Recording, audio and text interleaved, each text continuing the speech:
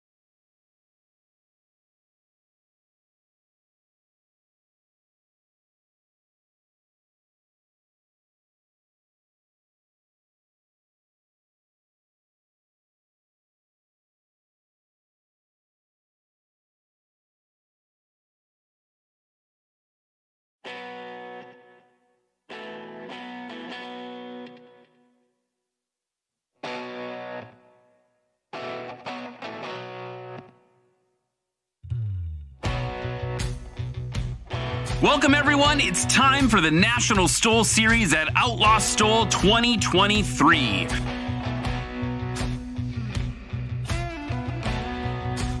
We're just about cleared for takeoff here at Somerton Airport. 54 Alpha Zulu on your sectional.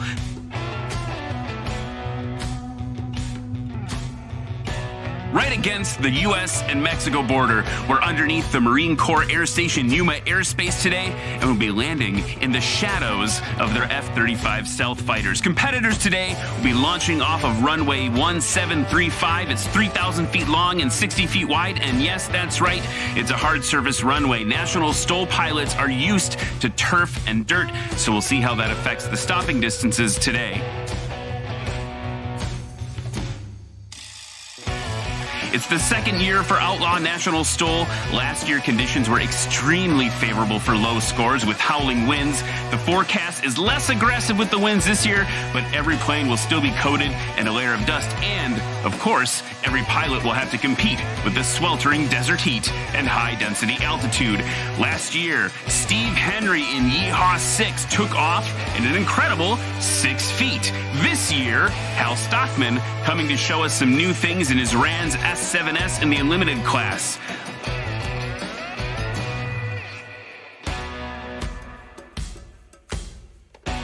Another STOL legend, CeCe Pocock. He's here in his Cessna 170B. Andrew Patry brought home gold last year. Can he do it again against Brandon Korn and Jeff Abrams, who are already ahead in season points from Swamp STOL? Lastly, keep an eye on rookie Justin Tisdale against heavy competition in the sport class. A fun story to watch there indeed. Lots of newcomers here in Somerton, which means lots of excitement. Everyone is eager to get lots of points on the board, especially while some of the heavier hitters are napping. It's time for some desert flying action here at National STOL's Outlaw STOL. The pattern is clear, the line is painted. Let's kick things off.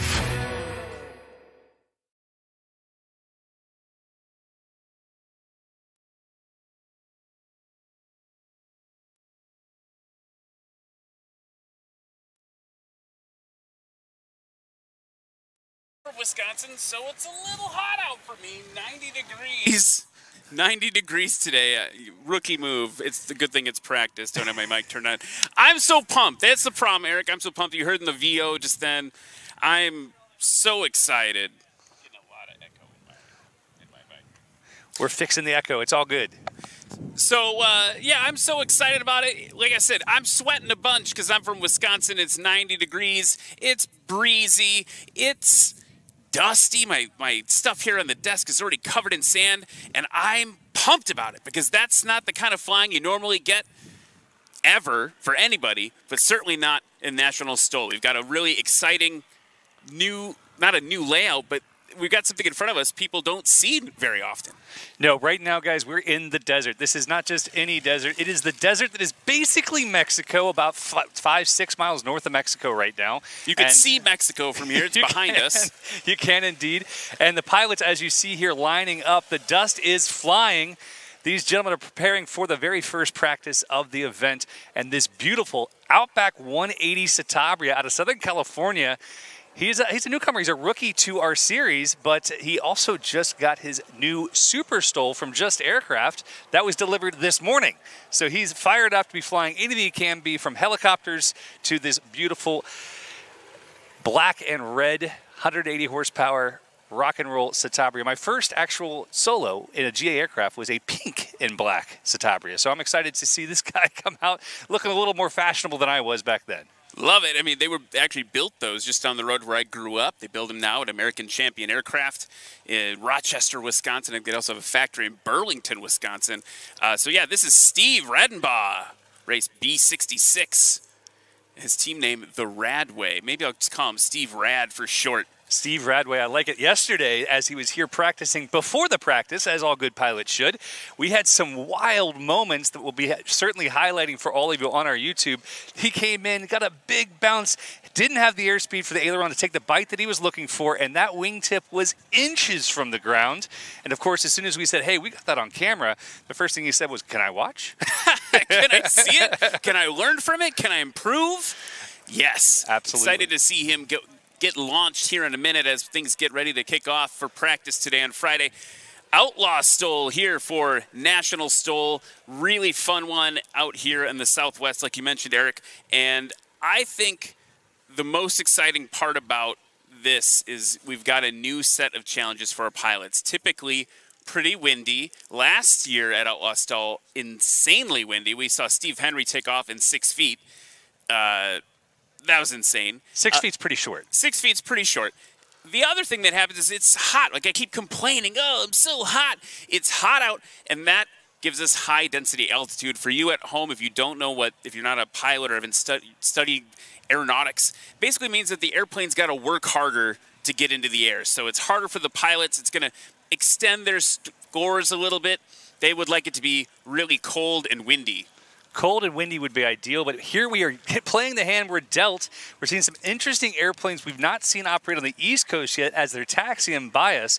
Some ridiculously extended gear legs on race number 58 now. I'm going to be very excited to see what kind of performance we can anticipate. Clearly, these guys are not going to be hopping in their airplane to fly to a Florida STOL event. It's a daggum long way, even if they're flying commercial. But the power is on. Steve Rad is on his way. Number 669er Charlie Papa into that early rotation. Keeps the right gear down a little longer than he wants. Needs to nose over, build that speed. Off the ground around the 180-foot mark. Wondering if yesterday you said he had that kind of edgy type thing happen. Wondering if you're gonna see that worked out today in practice for him. Rand's S7 now, black, white, and blue. Race 02. Really authoritative. You notice that he had a lot of energy still in that airplane. He could have pulled easily 15 feet earlier, I say. Cece now lined up on the right side of the runway. He is focused on using this crosswind to every benefit he can. Cece's known for his aggression. Powering across the runway, goes for the early rotation. He's off the ground at under 125 feet. CC is always a pleasure to watch. I mean, kind of a legend in his own right? Like, you want to learn how to do this, you go to CC. He is definitely one of the top guys in the country to go and learn exactly how to fly Bush aircraft. CC's right here in Arizona, and I'm not sure which 170 he has because they both look the same, but one's experimental and one is not. Sport Cub on the roll, 100 horsepower. Yeah, these little Sport Cubs are exceptional. We saw Kelly Qualls last month at Swamp STOL doing an exceptional job with that airplane, leading up the rookie class for Swamp STOL. Now that number 58, this thing is gargantuan. I was really excited to hear that it's going to be here. This is a 2012 STOL King. STOL Very rare. King. And just floating up a little bit of a dot, like let it settle back into the runway there briefly, but really exciting aircraft, purpose-built STOL aircraft. Experimental means you build it at home. That's right. Well, I mean, or maybe at the airport, but probably in your garage for a while. Well, and the nice thing with these experimental aircraft is there's so much more latitude for different things that you can do, ways to repair it. If parts you can choose, you don't have to have all FAA certified everything. Unlike this beautiful aircraft on approach right now, he's a bit fast. He's keeping it off the line, and it is going to be a scratch, but a nice, gentle one. Hard not to be gentle with those nice big bush tires in the front of that thing. I love watching black airplanes as they taxi in the light. You watch the reflection popping. And just created a little mini dust devil there in the sand for us. He did indeed, but we've got our next contender, that Rans S7 on approach now. Wind is very switchy now, pushing behind and cross. In our pilot briefing, we had a full-blown dust devil make itself known. So that's Brian Moore. Brian Moore from Lancaster, California. He's a commercial rotorcraft pilot, 25 years plus, flying, former professional bull rider. Brian has done it all. You had a conversation with him last night at dinner. His experience in the movie industry and every different industry you could imagine, very interesting, great conversation. We've had a great time here so far in Yuma at the world's weirdest casino. But it was great. Great time last night. You were missed indeed. CC now, low and to the right, full flaps extended, landing light on. I think that's important in the daylight here. Look at all those landing lights coming in, allowing the aircraft just to barely hang on the prop and across the line. Safely across the line. Now he's got to get heavy on the brakes. Stopping just after 100 feet. Back into the power. He's going to get across that runway line so the next gentleman can land. We've got a heat of 5. And as you guys know, if you're new to the series, you may not know, our air bosses are all retired air bosses from Oshkosh, Sun and Fun, places like that, people with lots of experience, and they work very hard to make sure that our spacing is safe for all involved. Sport Cub now dragging in a little bit different approach. Tail wheel is on the ground, and it is going to be a scratch. It's a scratch for Chad Wirtz. Chad Wirtz from San Jose, California. Chad getting the flaps out. Go ahead. Oh, I was going to say, tell us more. Reed Hillview Airport. Beautiful. Reed Hillview. I don't know if that's true, but he says it's true, so I'm going to believe him on it. Now that Bush King is on approach, the comically long landing gear, normally designed to accommodate a much larger propeller. I'm interested to see how long the prop is on this airplane. The other benefit, and you know a little bit more about this than I do, Eric, but the idea of these long legs, they also do a lot for that initial takeoff angle of attack. They do indeed. Next, we saw that just this past month with Steve Henry. Ooh, bring the power out. He got it across the line. It is still flying. He kept the power until he's past the 200-foot mark. Need a ladder to get into that plane.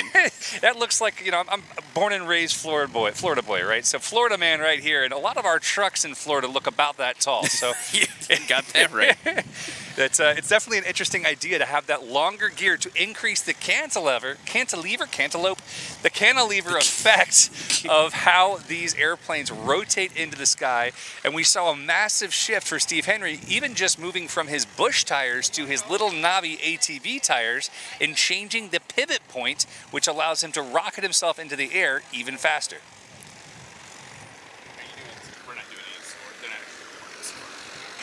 Okay.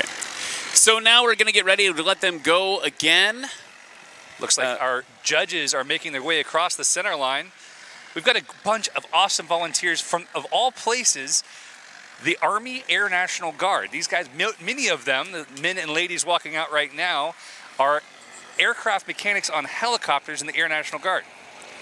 That's exciting. I thought that might be true because of the way they were all standing during the safety briefing. They're all standing very assertively, and I thought, oh, I wonder. Assertive standers are us. And, there you go. And they wanted to be all they could be, so here they are. Looks like we have a departure. This is going to be a 182. This is our very good friend, Mr. Staines, in his jump aircraft. This is an IO 550 powered 182. He says it is the fastest time to climb of any piston jump airplane on the market. And it is beautiful.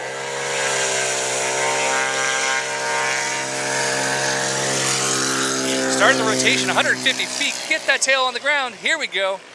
Off the ground, a respectable 275. 182. For folks at home, if you may be familiar with a 172, it's kind of just like you took a 172 and you blew some air into it. It is. That's a gross understatement because you get a lot more power, get a lot more speed.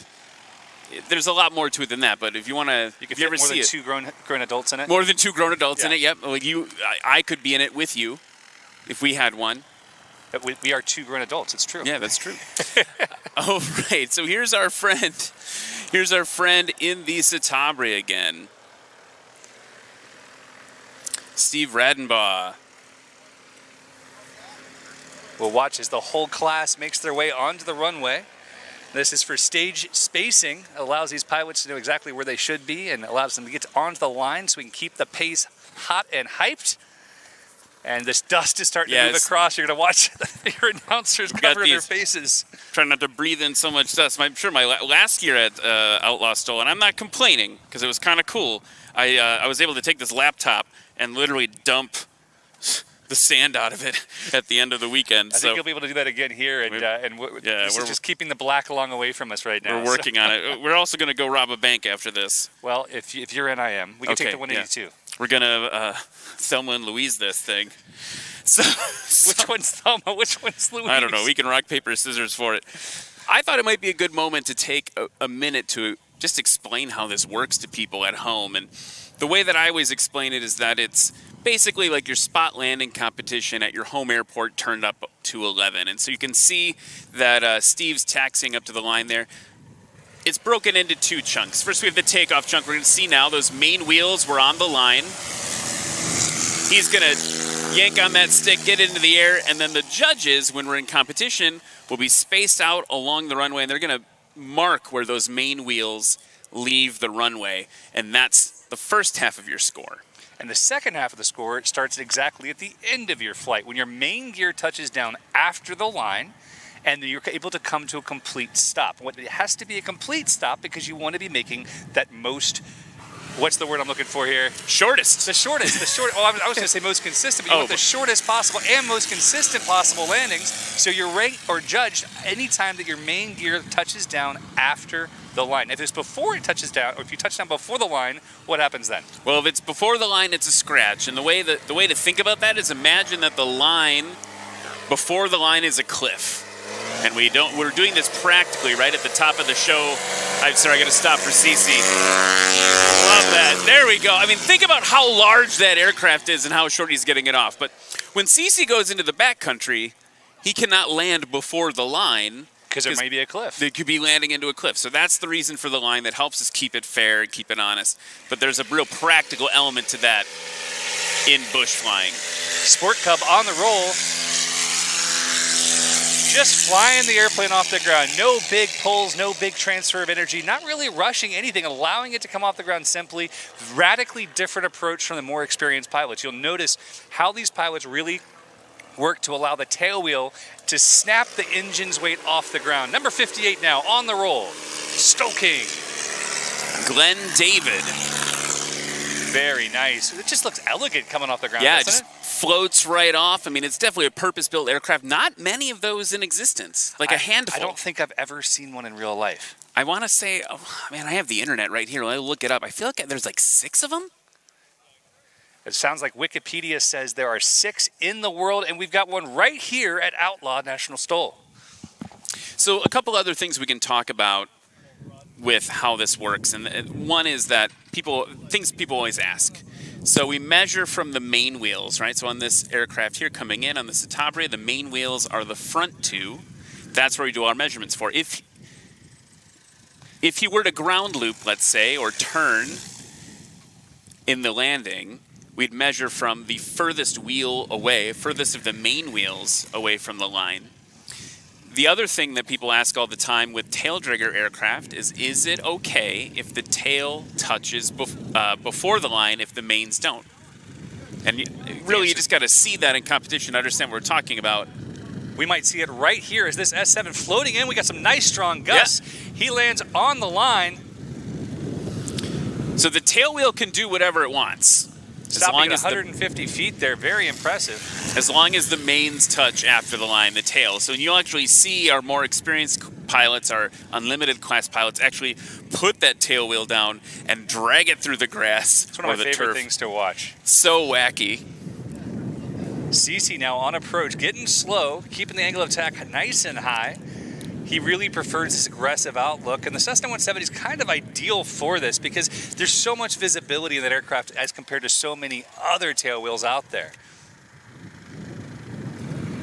And I don't know if it's true or not, but I'm feeling more wind on my body. 100%. We got some strong wind right now, saving it with power. Nice. Pulls the power out, gets back into the brakes, stopping that airplane in just under 75 feet. You could hear the fuselage rattle as the tail hit the ground there. Really exciting from CC. Now, low and to your right, we've got our friend Chad Wirtz in that 2008 Cub Crafters Sport Cub. I just have to highlight the fact that 75-foot landing in a Cessna 170, a 4-person airplane, is insane. Touch of power right as he crossed the line. Heavy under braking now, that Sport Cub, pulling the flaps out and getting back in line, saving space for the next guy. Again, in our actual competition, our pilot would be stopping so we could work for that most consistent win. The most consistent award has been given for consistency of less than 6 feet in the past. So a total difference between each takeoff and landing being less than 6 feet is just insane. Just want to mention that we were talking about the wind a second ago. We had a gust, and look, now it's totally gone comparatively. We barely have a knot of wind on the runway for the STOL King here. Coming in hot. Hot, hot, hot. That said, our wind meter on our current broadcast is slightly off. If you notice, it says it's 0.07 knots. Multiply that times 100, and you'll get the accurate number. This is a new piece of technology brought to us by our team here, our volunteer team of awesome humans. This was designed and built over the last few months, and currently the software needs a little work, but the hardware is working great, so we're at 6 knots at 336 degrees. Which, if I'm looking at this correctly, we got like a 5 to 6 degree crosswind. We do indeed. Altimeter 3007. Nice and high. Dry, hot, not very humid though. No, there's no humidity here. My lips have been chapped since I got off the airplane. Back to round 3. The dust is coming back. The covers are going on. Here we go.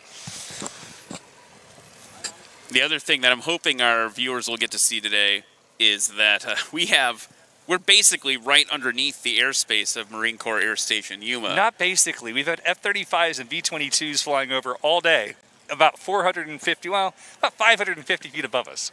So the airspace, there's a little notch in the airspace that stops at, I think, 300 feet. That's correct. So we've got 300 feet to work with in the, if you're a student pilot, look up the upside down wedding cake. That's sort of it's like a slice of the cake underneath the air station airspace right now, and yeah, every once in a while you'll hear just freedom overhead. Yeah, it's straight freedom. You have to love watching it. Yesterday we had a flyby from an F-16 and an F-35 at the same time, and there's something about being out here in this heat, covered in dust. You know, you can't say you're hating your life whenever you have an F-16 fly over at 300 feet. No, they're putting in work. The least we can do is be down here. No question. Diving the nose now, rotates that energy into the tail, off the ground, a little bit shorter than his previous attempts. You notice that he has a tendency to not push the nose back over. In our rookie class here, these practices are part of the journey of learning how STOL comps work and the best ways to make yourself as safe as possible. So his peers will be meeting with him afterwards to encourage different elements of safety into his flying habits, whether it's increasing speed to ensure that he keeps the airplane flying if he hits a gust or something else, or changing the way his approach might look. Rand's S7 on the roll.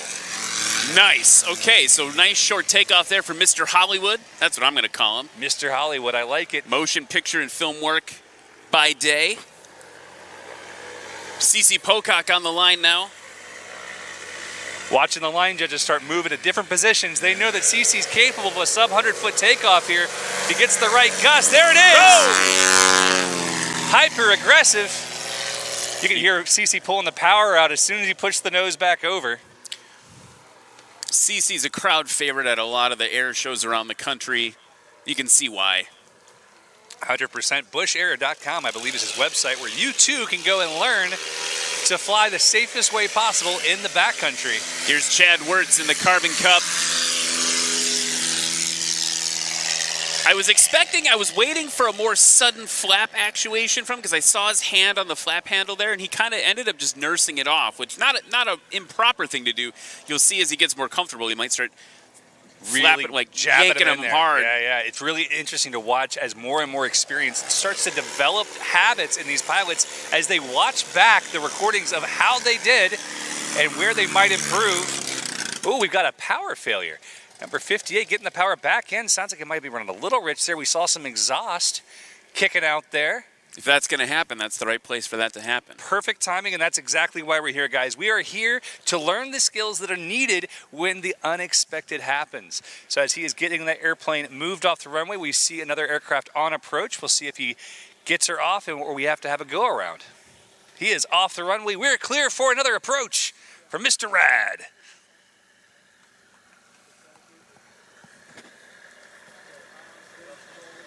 Ooh, it's early. Big bounce. Healthy scratch. You know what? Sometimes you go for it and the wind drops out on you. You've got nothing left, but that's all right. He's here for the journey. We've got a little time as I look to the left. We got to talk about some of the people that make this possible, Eric. First, I want to talk about Ladd Gardner Insurance. They're part of National STOL since the beginning. Excellent customer service, coverage. Got to check out their logo on all the shirts, Ladd Gardner shirts there. So yeah, Ladd Gardner Insurance helps make this possible. They're aviation protected. All the time. Protect the aviation. That's right. They With do Ladd the protection. We really do appreciate Ladd Gardner. They help us ensure these events, and I've seen a lot of our pilots start moving to have Ladd actually handle the coverage, including myself. So I've been really, really grateful for all of their support. Right now, Mr. Movies, Doc Hollywood. We got to figure it out. We'll workshop it tonight around the campfire. That we will. Rans S7 winds are very, very low now. More of a crosswind than anything else. He's carried a lot of speed, and it sounds like his engine's still running a little above idle. This is what practice is for, though. It's starting to dial those little elements in so that when you get to the real deal, you know exactly where you should be. Interesting. I just want to point out something that doesn't happen at National STOL a lot. Tire squeaks. No, we're not used to it. We're usually on turf or dirt. Or mud if you're at Swamp STOL. Yeah. A lot of slinging mud. Speaking of slinging mud, I see Brandon Korn down there in his Cessna 205, who had an incredible takeoff, sub 100 feet at Swamp STOL. He's here all the way from Central Texas, but now CC heavy under braking. Oh, he's got those brakes working under 100 feet for takeoff and landing. Now, I said this at Swamp STOL. I feel like we need to say it again. Look at the size of these aircraft and the distances that they're putting down. You know, we've seen some exciting events happening worldwide right now in STOL, and some of them maybe happened really high up in the air in less than 75 feet. Coming in hot now with the Carbon Cup. We saw the big, heavy slip, and he was looking at the airplane in front of him going, am I going around? Am I sticking it out? He's going to hover it down the runway now, touching down on his own line, because he's getting into the back of the lineup very soon. So I'm talking about the Red Bull thing. The Red Bull thing. I'm talking about the Red Bull thing, and I don't want to discount it. For people who don't know what it is, let's explain a little bit of what happened. Well, so Cub Crafters and the Padies and all these great minds in STOL got together with Red Bull, and they landed a Carbon Cub on a helipad in Dubai. It was awesome. It was amazing, and I don't want to discount what happened there. There's a lot that goes on there that doesn't go on in the ground, right? You've got all the rotor, you've got the density altitude of the high desert, you've got, just like we do today, honestly, but you have just a lot working against the pilot there. It took him many attempts to get the winds working right to get it to put it down. The one thing that I like to point out, there's a lot, Padies, especially if you're watching, it was amazing. But we here in National STOL regularly have aircraft that are landing. Now, they're landing on the ground, not on a pinnacle like a helicopter. Correct. But they are landing sub 75 feet. Not only that, we're seeing total combined scores in our Unlimited series of less than half of 70 feet. So you start looking at some of these numbers, and it's just staggering. So Swamp Stol, Steve Henry took the win with a combined score of 35 feet for takeoff and landing. Yeah, combined, and that's insane. And I think that we should commission, Red Bull should come and partner with us, and we should do a whole competition on that helipad with the unlimited class. I won't lie. The thought has crossed my mind as well. I think it would be fabulous to see a bunch of our competitors on top of a helipad. You know, I think with the right guys, we could probably get 2 or 3 up there at a time. I guess the gauntlet's being thrown. Here's Brandon Korn now at the line. And when you watch him fly, you got to remember how giant that airplane is. This is an airplane that is comfortable for 5 to 6 people to sit in. This is an airplane that we used to put 6 skydivers and the pilot in. The Cessna 205 is a behemoth. Basically, it's about as close to a 210 as you can get. Just add some external gear and some struts. This thing's a beast. And Brandon, I believe, painted this airplane himself. It's an absolutely beautiful job. Brandon's family has been in the painting business or the car repair business for a very long time. And Korn Collision Center. That's the one, right out of Central Texas. Again, his takeoff at Swamp Stol, sub 100 feet, which for heavy touring is one of the first times we've ever seen that. Yeah, it's incredibly short. The airplane is incredibly large, and it's definitely impressive. I really like heavy touring aircraft. Here we go. Oh, the aggression, a little early pull we see there. Here comes the dust. Yeah. Oh, here it comes. Brace yourself. I think we actually dodged most of it there. Here's what I want to point out. In the, yep, oh, there it is. Yep. Yep, getting a little dusty here. In the normal competition, when we've got turf, pilots can dig in, or nose dragger pilots can dig in that tail. They can use the turf to their advantage. Can't really do that here. That is correct, and we're coughing and dying out here with the dust, but that's all right. We see that Rand's S20. Nice rotation. He brought 2 of his kids with him to this event. They love flying. One has over 50 hours logged and more time and more different types than his dad does. There's Just Steve. 10 years old. I love to see it. Steve going for another couple times through the pattern. Here's what I could call him, Araflex. Araflex is kind of nice because it sounds like he's flexing. On the roll, that Rotax 912S, 100 horsepower, pulling him off the ground around 115 feet. CC once again lined up. Power on.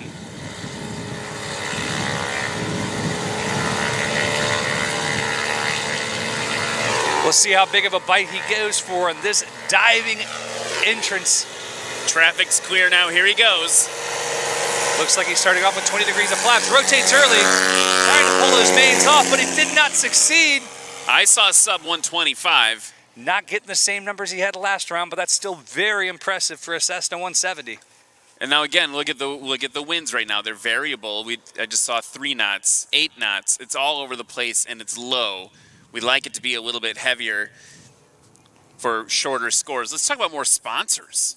Legend Aircraft. Got them in the series a lot. Oh man, we basically had their own category at Swamp Stol with a whole, I think there were 8 aircraft flown out, 8 Legend Cubs. Absolutely awesome to see. But let's talk about something heavier, because right now Brandon Korn's on approach. This is where he's been working the hardest. He has been working his butt off trying to get these things slowed down. Get it stopped early. Listen to those tires grab. Buddy. Everybody's all the competitors are excited to buy new tires after this this competition this week. Now, let's see who's off to the right. We've got a little bit of time to chat. We talked about Legend Aircraft. They have their own class almost, watching them come in and out of all the airfields. They always arrive with such style and grace, and those airplanes are they're impressive to watch. Got the leading edge slats, usually gun racks on the mother of all Cub models. Oh, I love the sand. So now we've got a little bit of safety in action there, Eric. We've got Bravo 3 in the line. He's going for a go-around. You see with the flashing kind of wig-wag landing light. That's just a spacing issue. The air boss has said, hey, dude, Do a 360 for us. Impressive work here from race 127, stopping at about 129 feet. We are using the parallax lines on the runway this week. Once again, tested out at Swamp Stool, allows our line judges to gauge the parallax effect from their eyeballs to the landing gear. So lines on the edge of the runway as well as lines in the middle or center line of the runway. And I want to give credit where credit's due. That was Jimmy O'Neill in the Rans S20 from Simi Valley, California. And again, Jimmy came here with two of his sons, his wife, and their new dog. And watching that family just love flying together has been a lot of fun for me. It makes me miss my kids even more. I'm sure it will for you as well, seeing your daughters aren't here. It's all sad not to have family here, guys. Family's the best. And sharing flight with our families is what it's all about. It's why we're here, to inspire the next generation of aviators to join us in this incredible community of like-minded pilots. Winds picking up now, crosswind, about 45 degrees. We're seeing Cece get pushed around by those thermals. Love just seeing those big barn door flaps hanging down. Absolutely, he is making a little bit of a different approach here. Higher, more power now. Keeps the nose up and across the line. Cece took some heat for last year being the king of scratching. This year, he is dialed in. Absolute perfection. Back on the roll to get out of the way of the next aircraft on approach. That beautiful black and red Citabria Backcountry 180. I don't even know how many of those they made. There certainly can't be a lot of them.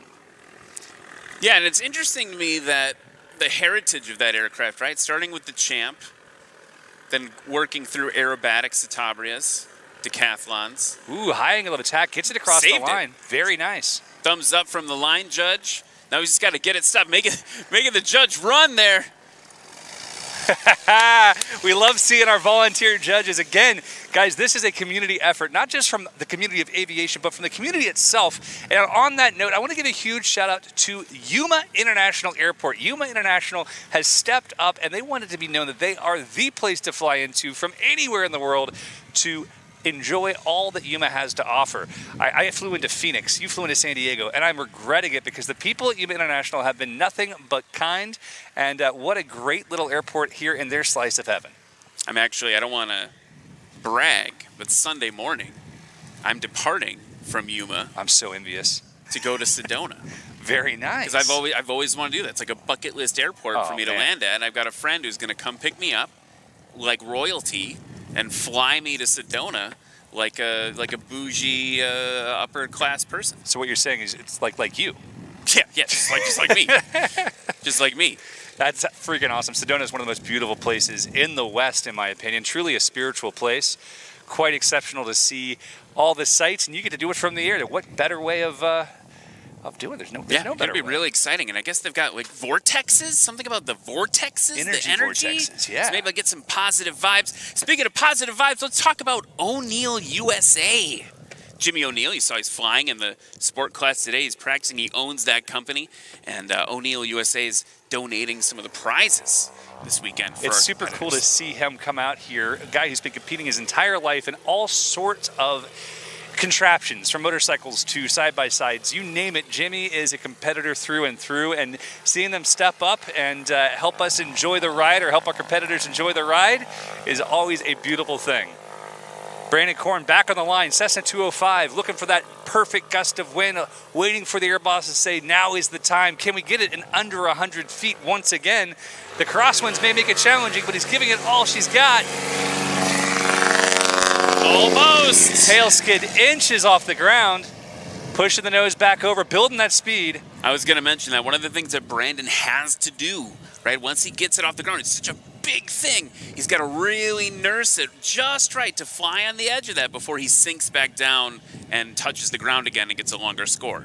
And you know what's really interesting, if you could hear inside the cockpit, you know that thing is just making noise with the stall horn. But Jimmy now on the rotation, beautiful, sub 125, looks about 115. 100 horsepower, driving that aircraft into the air.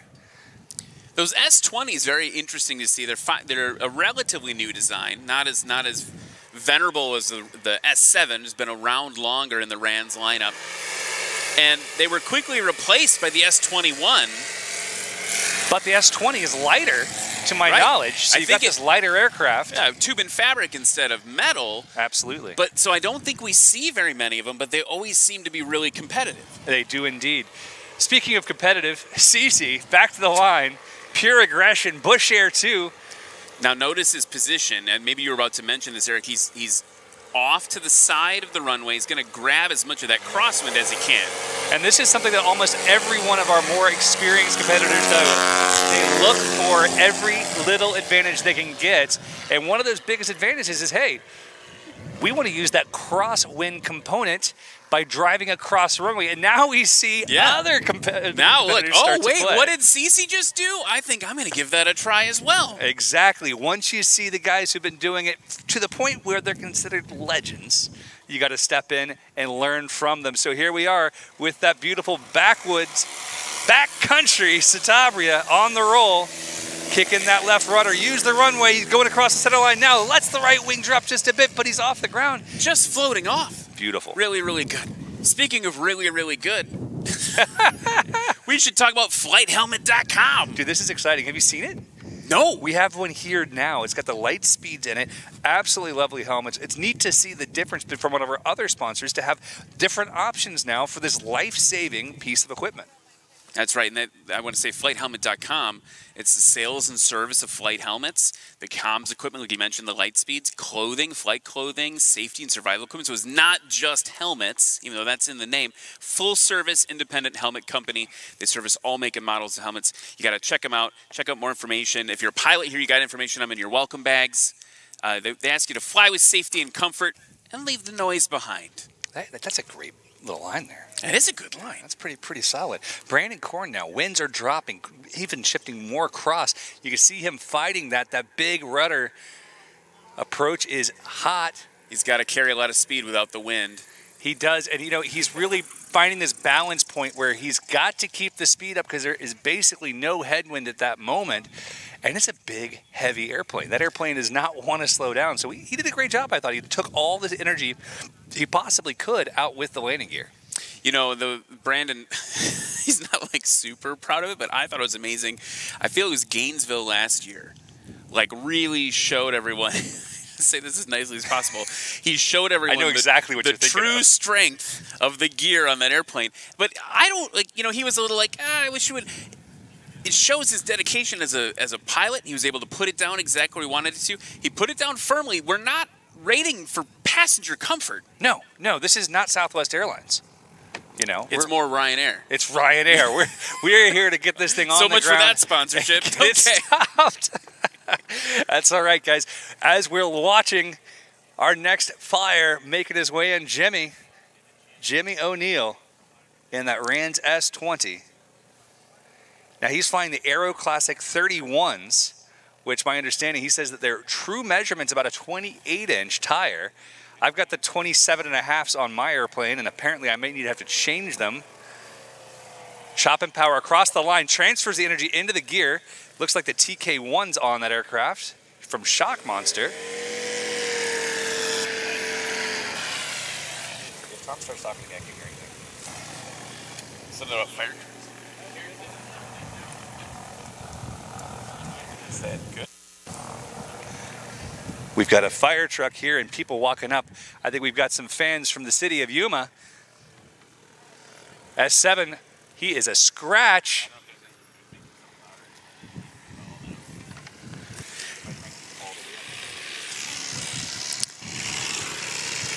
I'd rather get scratches out of my system today. So I keep saying this, you know, between our crew, yesterday there were 10 of us here for the whole day setting up, and then today there were about 18 or 20 of us setting up. I said, one of these events, we just need to turn the tables, rent a few airplanes, and have everybody who's on the crew have to fly the event. Oh, man. Yeah, I would.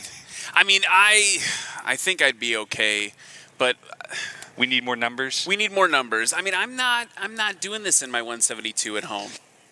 I'm not doing it in my RV6 at home. Here comes CC into the power. Oh, there's the tail touch. Nice. Did he? Good? Was it good? It looked good. I think I saw a thumbs up over there.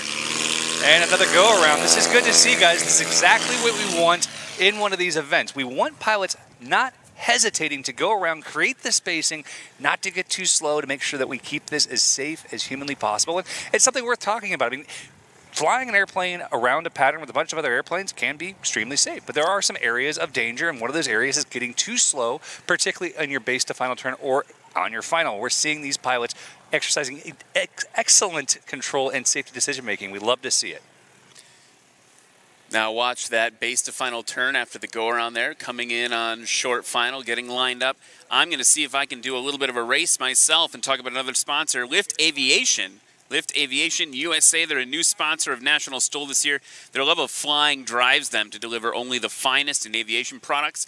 They believe today's pilots deserve much more than what's currently offered.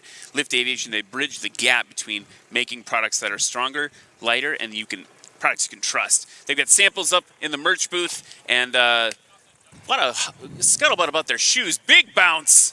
Big bounce. Scratch. That's all right, though. This is part of the practice process. This is a rookie joining us for the first time, having a blast. And talking about those lift shoes, the Legend guys have created their own legend with the gold lift shoes that go back and forth between the Legend aviation pilots.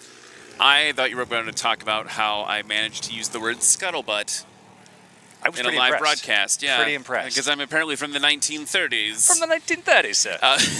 We should also talk about Sarasota Avionics. They're a long-term partner of National STOL, and they provide excellent prizes for us. They're your authorized Garmin dealer and the #1 aircraft avionics installing dealer in the nation. They have 5 locations across Florida. They're absolutely incredible. On display here today, we got the Garmin watch provided by them, the Garmin InReach, USB chargers. Those are all provided as prizes for the pilots this weekend. They're your one-stop shop for your next avionics upgrade. I'll say this too, if you're in the area, if you're between California and New Mexico, Idaho and Mexico, come on down. We need more pilots. We'd love to see more people joining us for the rookie class or from one of the more experienced classes if you have the experience. We have a ton of beautiful prizes and some insane trophies here for Outlaw this year. I heard the end of what you said, something about coming up in a second. I can hear you breathing. Oh, gotcha. All right, Brandon Korn with that beautifully painted Cessna. I am so in awe of what he does with this everything. The reason I get all aflutter, since we're using old terms, I get all aflutter about these larger aircraft, these touring aircraft, is because they're the airplanes that you learn how to fly in. They're the airplanes that are maybe, I don't know if it's actually true, but they feel more accessible, right? If you decide to become a pilot, which everyone listening or watching this should do. It's changed my life in ways I can't. Let's change that. Everyone should do. Yeah, everyone should do it. There you go. You got to do it. Totally changed my life. These are the aircraft that you learn in, right? You learn in a 172 maybe, or maybe if you're really cool at J3 Cub like me, flex. The planes like Brandon Korn taking off now. Oh, 180 or so feet. Fantastic performance from Brandon. I mean, what's crazy is when you're learning to fly in planes, like, maybe a 205 this is not where you're learning to fly in, but it looks like one. It looks like one. These aircraft, they're the kind that you don't think about landing at Johnson Creek, let's say. That's right. Jimmy now taking that more aggressive approach on the right side of the runway, using the entire runway up, allowing him to maximize the use of that crosswind. Rans after Rans. Here's the S7. A little bit different approach. Not worried about the center line, or not worried a little bit more about the center line, I should say. But diving the airplane to the left, getting it in. And notice, I don't know if you could see it at home, he's got his hand up on that glare shield crossbeam, and trying to get the right feel as he's yanking on things in there. Well, I'm being super specific. Here's CC Pocock. Trying to get the right body position. We actually pay Ryan by the word this year. CC off at less than 125 for sure. Well, what you don't know is that I was challenged to use a flutter and scuttlebutt. That's not true. If only you had been, I could see Steph Strickland paying you for that bet. Steph, if you're watching, let me know what you want me to weave into the broadcast tomorrow. You never know what could happen. Here we go. Early rotation. Does get that left wheel up, but the right stayed stuck down till about the 225. I don't have a good dad joke transition, but I was going to say 225 size tires. I don't know. There's this trailer next to us, and we got to talk about that. This is exciting. So as one of the owners here at National STOL, I have to give a little hype, all right? Yeah, hype it up, man. It's beautiful. So fellow pilot and trailer extraordinaire, one of our competitors at Gainesville last year is the owner of this company, USA Trailers Direct. You can see it over my shoulder here. Yeah. There you go. And they allowed us to use one of their trailers for a broadcast booth at the event at Lone Star STOL last year, and that was exciting. And then they decided to partner with us. And they provided this incredible 26.5-foot, 8.5-foot wide trailer that has now been built out into a production studio. So this thing has air conditioning, all of our live stream equipment, everything's in there. Brandon Korn now across the line carrying less speed. And was interesting is he changed that up. He was low, and you could hear him just goosing the throttle over and over again to keep it off the ground until he's over the line. He's really been working to dial in those landings. And talking more about USA Trailers, because again, this is the very first event we've had this production trailer here. This is the first time we get to really professionalize the level of what we're doing. We want to create better and better broadcasts for every single one of these, as well as better and better recorded content, which is coming soon, guys. We've got more cameras on the field than we've ever had, going from just 2 a year ago to, I think, 11 today. Right now in front of us, we've got one of our guys who's recording our very own television show, and that means that Ryan Dombrowski has to point at the camera. I have to point. I can't not point at cameras. That's what I do is I point. It makes me feel better to point at cameras. It makes me feel better. Here, check it out here on short final. Jimmy O'Neill pulling the power out a little late, but safely across the line. Getting on those brakes, those 10-inch wheels, doing some work. I don't know if we've really talked about it yet. The cowling on that feels custom. It feels. Well, he just went right over the runway light. No big though. With that those was big tires. hilarious. Yeah, he just went right over. Hyper aggressive. S7 now, nose is high.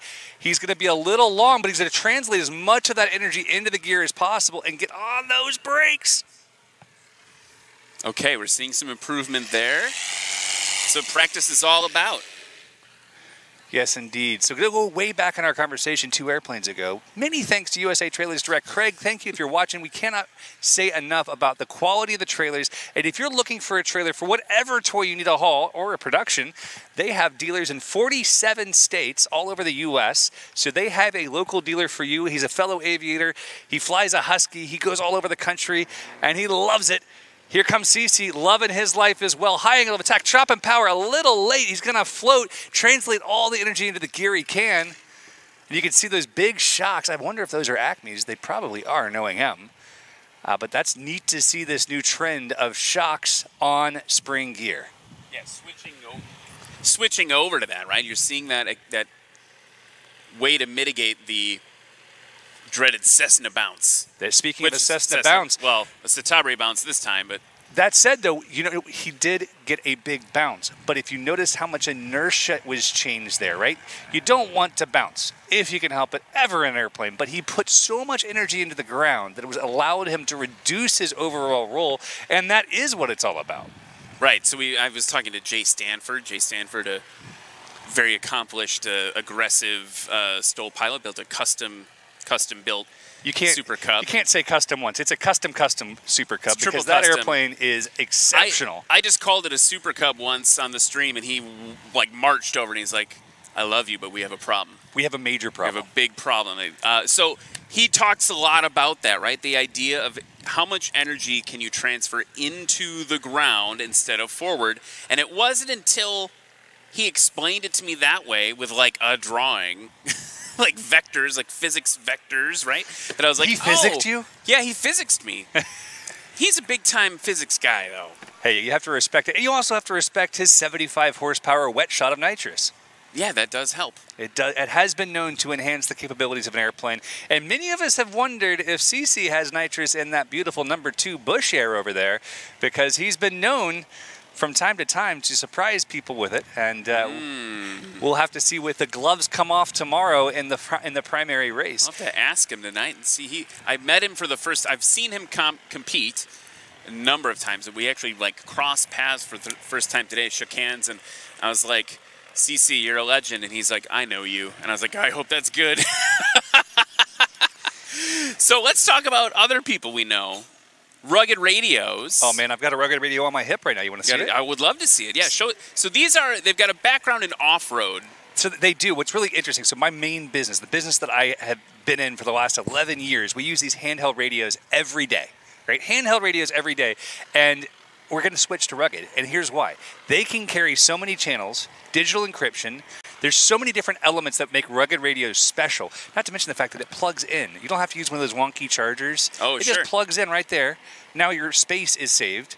Super, super happy. Rugged, thank you so much for all you do. They offer radios for all sorts of different things, from emergency services to off-road to now aviation. They have headsets. They have all sorts of cool things. I awesome. saw even they're working with, believe it or not, YouTuber Just Plain Silly. It makes sense. He's doing rugged radio things now, so they're all over the place, and it's really exciting to see them. We thank them for their support. Also, we got to talk about Flight Outfitters. Oh man, I love my Flight Outfitters swag.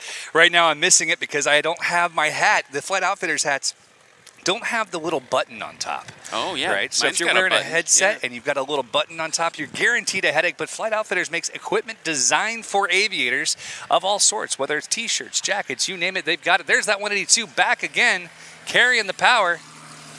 You would have thought that Jonathan Staines would have gone for a STOL landing there just to show off, but no, he's getting the power in and making sure he gets to the back of the lineup where he belongs. It's a pretty 182. It's a beautiful 182. Beautiful. And that IO 550, and it just makes it a screamer.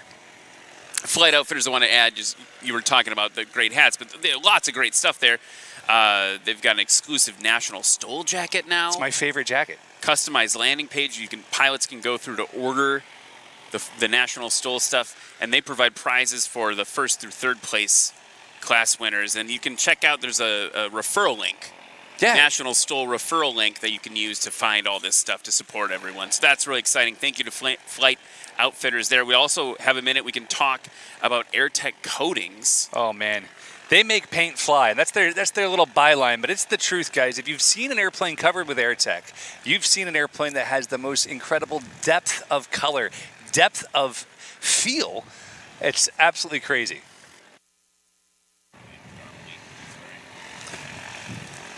Yeah, the beautiful. I mean, literally, talk about that wet look. Oh yeah, that wet look incredible. aircraft paint. It's like you can walk up and shave in the mirror, basically. It's just so beautiful to see. Lots of craftsmanship being applied there. We also got to talk about Committee Coffee. Now, Committee Coffee, small batch coffee. They aim to make specialty coffee more accessible to the everyday consumer. That's law enforcement owned, and they're a brand new sponsor Dude, for I have National to talk STOL. about this because I'm excited about it. I'm a coffee nerd. There's a lot of people out there who are bigger coffee nerds than I am, but I love great coffee. And one of the things that Committee Coffee does that's different is they actually tell you not just what country the coffee is sourced from, but what farm it's sourced from, what the altitude is, what the pH balance is, what you can expect each of the flavors to be like. So if you're like me and you have a little acid reflux, you know, I'm getting up there in age, you want to have a coffee that's going to be perfect for your body, and they make it. So super excited about having them on board. If you want to try their coffee, make sure you check out their link on our website. We can share more information with you, and very soon we're going to have their coffee as the official coffee of National STOL. So our pilots will be having it every morning. Yeah, so use coupon code STOL when you make your purchase at committeecoffee.com.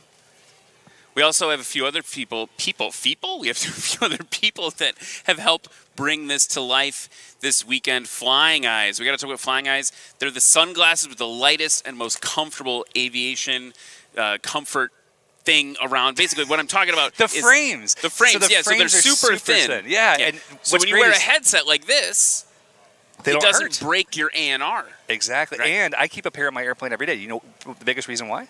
Why is that? They come with a lifetime warranty. So I can go to any air show, walk up to the Flying Eyes booth and say, look, my lenses are scratched, and boom, I get new lenses. You just switch it out, and they are they're great. You can also do prescription lenses can in those indeed. Flying Eyes, so great. All right, we're back up and running now. More O'Neill. practice here in Somerton, Arizona for Outlaw STOL. 102 feet for Jimmy O'Neill. Love to see it. More aircraft joining the lineup for this open practice. We're going to have to extend the pattern. Rans S7 on the roll.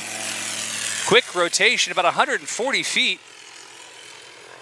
And CC now on the center line, seeing the flag start to angle a bit more down the runway. We can see that on our little wind bug, working the rudder. And off the ground, just over 100 feet, hanging it off the nose. Wow, push that over. That deck angle. I guess we can read bush air on the top of the wing there.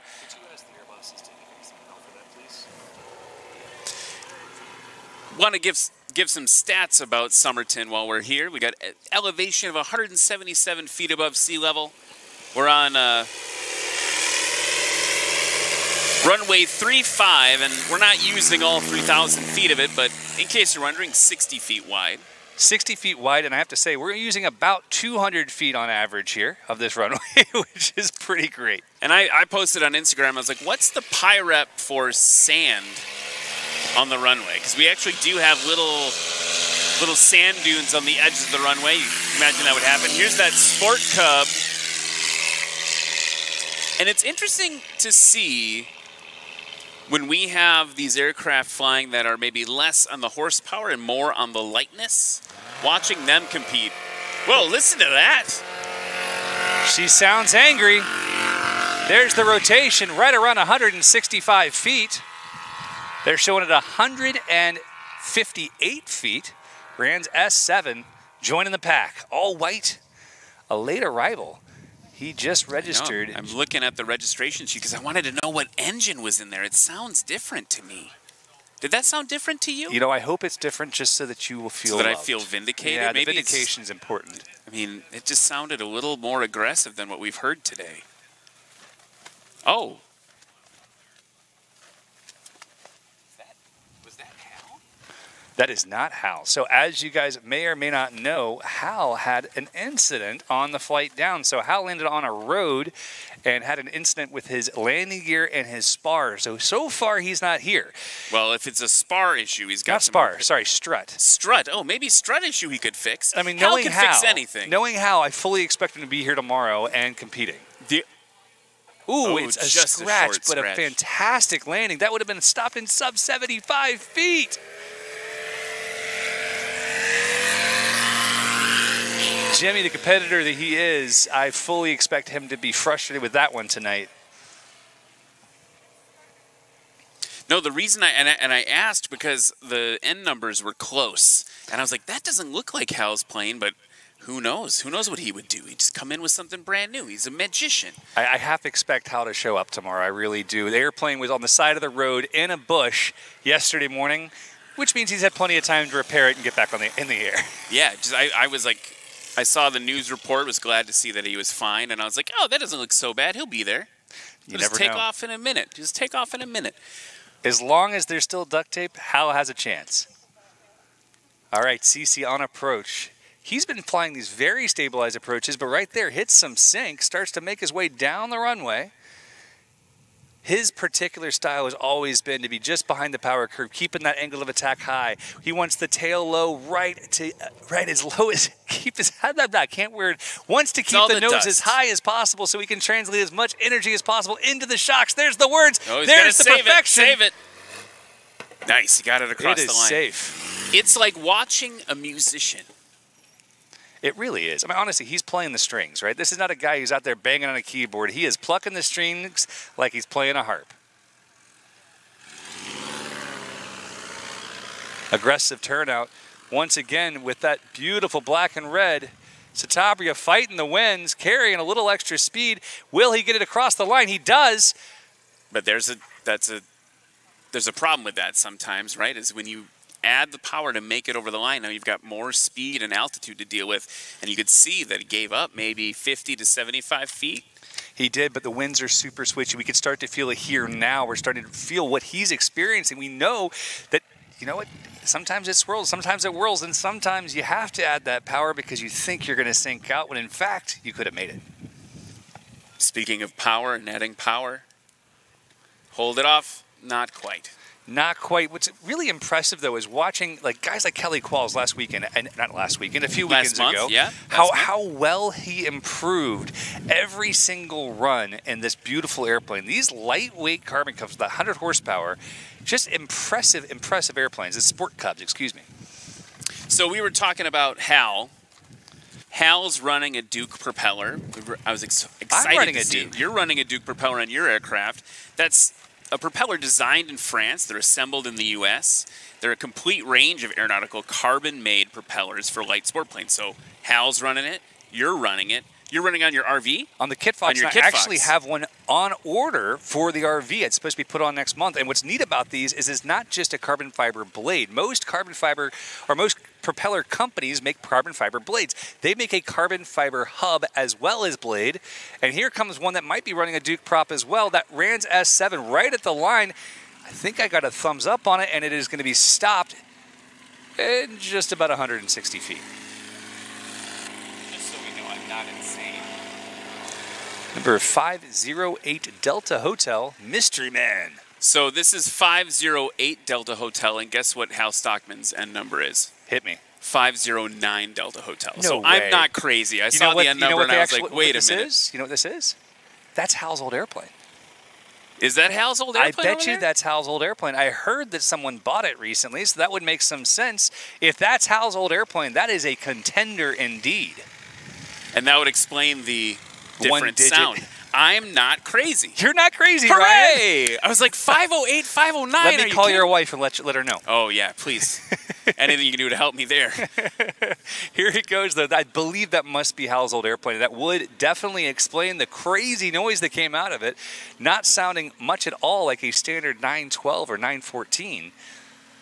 If I recall, I have the tendency to not be able to forget anything about airplanes, and if I remember correctly, that airplane was a 912S that Hal built to around 130 horsepower. So adding about 30%. Yeah, about 30% power.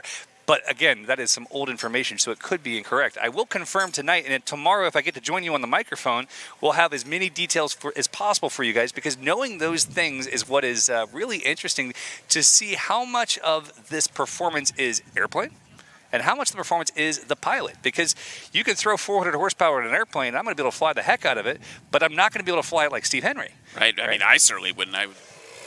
It's very, very fun to have all the details we can get. On the roll, Mr. Rad in Backcountry 66. The other thing I want to comment on is there's a certain poetry to the legacy of an airplane specifically, right? You've got this aircraft that potentially Hal owned previously, and now it's kind of come back home to compete. 100%. Every airplane carries a story, right? Every airplane carries on more than just the sum of its parts. And an 8 hotel here, Delta Hotel. Listen to that motor scream. He's on the roll. Nice. And rotating just past the 175-foot mark. That was, I just got confirmation from our man, the man behind the mirror, the man in the booth. He walked out and said that airplane flew in Oshkosh 2014 with Hal at the controls. Hal at the controls in 2014. So good How memory. far the grasshoppers have come, or whatever he called it. However you want to call it. We got some other people we got to help people know about here, people that have made this. We got to talk about some local sponsors. So first, we got the Coco Pa Resort and Casino. They're just 0.3 miles from here. I can see them. We had dinner there last night. It was a great time. So thank you to them. We had a great dinner. You guys had this dinner at the steakhouse. The National Stole curse continued for me with my flight into town being delayed, but so I missed it. Don't feel bad. Our flight was so delayed that we got in at 5 a.m. Eastern time, so it was a brutal travel day. We should have flown into Yuma. Yeah, should have flown into Yuma. Quail Corp also. They're a construction company serving Arizona since 1999. They donated cones and the lighted road sign for today, so thank you to them. And actually, I have to say, that is a huge thank you, because these companies who step up locally to bring things like cones to keep the viewers safe is crucial to us. And without their help, National Stole would be nothing. And this really is a volunteer organization at this point. We have so many volunteers here, from helicopter repairmen to, people donating cones. It's a great thing, and we're excited for an incredible weekend right here in Somerton, Arizona. Skydive San Luis? We should probably work on our figure Spanish, that out before tomorrow. That's Jonathan Staines' company. He established Outlaw, and he brought National STOL in last year to run the event. So obviously a huge help there. Appreciate that. And we also have Load 'em Up Fries. It's a food truck loaded with fries. I'm excited for tomorrow, guys. The food trucks will be arriving tomorrow morning, and we are all excited for the party-like atmosphere they bring as our wind has shifted to a 90-degree crosswind. You can see that left wing dropping low. Power coming in a little late.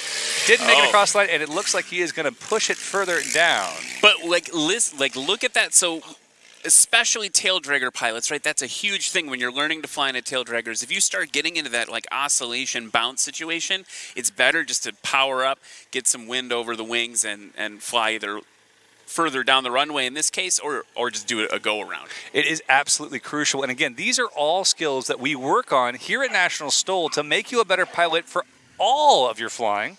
As we saw some aggressive braking there. I heard the pause in your voice. Oh, I had to pause. It's like, what's going on? Oh, Lord. Well, and this is the difference, right? You can be more aggressive with your braking on turf. And so that's an adjustment for everyone today. Again, talking about the fun things with tail wheels, I don't know if we were still on the stream there, but as he came off the runway, his castering tail wheel broke loose and he got to do a little drift burnout for us. With the dust, it looked kind of cool. It does look cool. It doesn't feel cool. This dust is everywhere. I'm covered in it. We also have to talk about Mariscos El Mirador. That's another food truck that's going to be with us Spanish. That one I did. Why can't I get? Is it San Luis? No, that sounds French. Ooh, whoa! Big Dropping bounce. it in. The wind now, we've got a significant amount of wind. I would say 30 or so miles an hour off our backs. Just getting sandblasted right now. He touched down at the perfect moment because their papers are flying everywhere across the runway as a dust devil is moving through, and it is everywhere, ladies and gentlemen. Holy cow. Hold on to your hats, everyone. Quite literally, guys, touching down in a dust devil. Impressive work in that Rans S7. Feeling a little exfoliated right now. A lot of people would pay good money for this. I would pay good money for a shower. Oh, that's going to happen later for sure. Not you and me together. No, I mean, maybe. Just things happen. It's all right. All right, as we come back to the line and the winds have resumed their normal direction. That was a good one. That was exciting. You have to love the desert. And I got to just give a tip of the hat. I mean, that was some impressive piloting for literally landing on the edge of a freaking cyclone. Yeah, it's totally good reaction time there, keeping it all safe and good. And I think that goes back, so we keep going. I feel like I'm just beating a dead horse here, but the thing that... It's dead. It doesn't mind. It doesn't mind. Watching National STOL for me, as someone who's a tail dragger pilot, someone who's a private pilot, not recreational pilot in terms of rating, but in terms of what I do with it. Learning so much, watching these pilots and watching them demonstrate at every competition just the importance of proficiency. The idea that to compete here, it's a bit of a every pilot's game, right? You can come in and put in the time, put in the reps. Love the sound of that aircraft. You can put in the reps and get proficient, but two, it's the importance of proficiency, right? An average pilot experiencing what we just experienced with that gust and the dust and everything, that could be a sketchy situation. But if you put in the reps and put in the time, that's going to be something that you can do safely and handle within the envelope of your capability. Absolutely, and it really is all about energy management. You know, when we're flying at any point, whether we're at cruise altitude or whatever it might be, that energy management is so absolutely important. And what we practice here at National STOL is the most crucial moments of energy management. That takeoff when you're down in a river valley and you want to get clear of those trees. Yes, you need to know your performance numbers, but you need to know your energy management and feel what the airplane's doing. Because if you do it all off the book and just follow the science, the art of it will be lost to you. And sometimes the art of it's what keeps you alive. Well, and here's the more practical, like if I were to apply it, like the side note is that if you're not putting in those reps or you're only doing it by the book, you're missing out on a large portion of aviation that an average airplane can do. We've got Piper Zilla that's in the, Jeff. Jeff's here today. I'm excited to watch him fly. Watching him in a Cherokee, doing things in a Cherokee that I never thought were possible. Absolutely. Jeff flew all the way in from Florida in that Cherokee 180. And he said he'll be practicing tomorrow morning. Scratch. It'll be exciting to see him continue his adventures, watching Jeff enjoy his life, living life to the fullest. That is a scratch indeed for 6'9" Charlie Papa. At least the pilots are being respectful of us and not blasting us with the prop wash today. That was planned, actually. I won't lie to you. We moved the taxiway across the runway to avoid the dust. A little different approach now.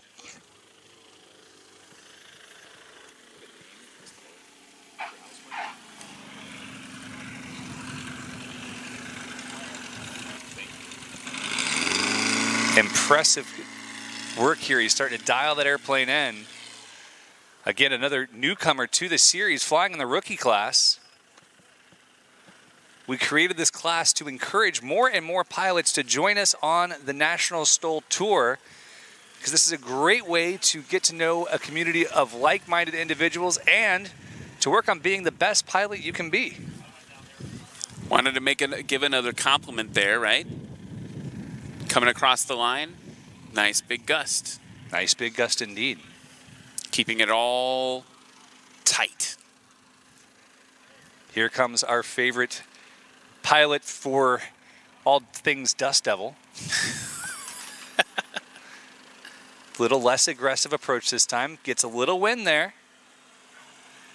Takes the bounce. Balancing on those brakes. Just around 210 feet. I noticed the judges, because it's practice today, they're doing a good job of reminding some of the folks that don't compete as much to stop. Yes, it's important. Again, that most consistent award can only be awarded if you stop. If you don't stop, you get judged at a 500-foot landing. Right, and then you're out of the running. You're out of the running, 100%. Yeah, and so let's talk about that most consistent award a little bit. I mean, I think what's nice about it is it means that there's, in addition to the classes, and we can talk about the classes a little bit too in a minute about how the airplanes are grouped together competitively. It's a little different this season. But in terms of most competitive, what's great is it's kind of an equalizer category. Yeah, most consistent allows every pilot from every class to compete for the same thing, which is being, maybe, I won't say the best pilot, but maybe it is the best pilot. Maybe the best, yeah. I mean, we've seen guys like Austin Clemens win that with, I want to say he had 5 feet of variation in an entire day of competing. 5 feet difference between takeoff and landing 3 times. Yeah, it's incredible. Incredible consistency. That shows you that, no matter what the conditions are, you're going to make that airplane perform the same time and time again. And what's great about that is even rookies to the series can be competitive there. We saw that at the Central Florida Classic a few seasons ago. A nice gentleman from Verona, Wisconsin, in a mall showed up. Remember and put that. down most consistent against Steve Henry. Like, beat Steve Henry out because he was very consistent. He put it down very consistently. Maybe not as short, obviously. Interesting control here. You saw him trying to lock up the brakes and then let him on the roll. It's always fun to talk to these pilots after their first time as a rookie and get some feedback on what they were thinking. Were they trying to get the rotation early? Were they trying to fly it off the ground? What was their goal? Do they know how their airplane comes off the ground best, There's a lot of things that you learn in competition you'd never learn anywhere else because you're just not paying as much attention if you're going out and having fun. So I wanted to ask you about rookie. There's a story that we've been kind of following, not in the rookie class, but at Swamp STOL, kind of a great story to see was Justin Tisdale. And what was great for me watching him on the outside, well, there we go. See, we're getting a little more confident there, right? Watching Justin become part of the community was really special as well. Justin's part of the family, man. Justin wears his heart on his sleeve and his story everywhere. I love seeing him come from his military background and just falling in love with general aviation, falling in love with this community. And he's had his challenges. I mean, Gainesville last year, having the motor out and damaging his equipment. And now, he's down there. He said he's found some gremlins, so he's not practicing today until later. But he loves this, and you can see it viscerally in him. And it was his first off-airport landing, if I'm not mistaken, during Swamp. At Swamp STOL, yeah. They landed down at the beach. It was awesome to see.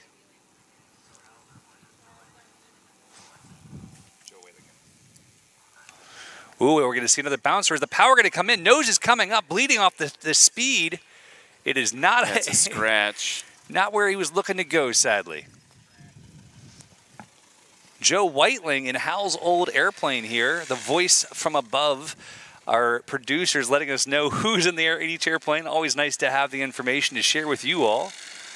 Joe Whiteling and the Rands S7 experiencing some significant drop there.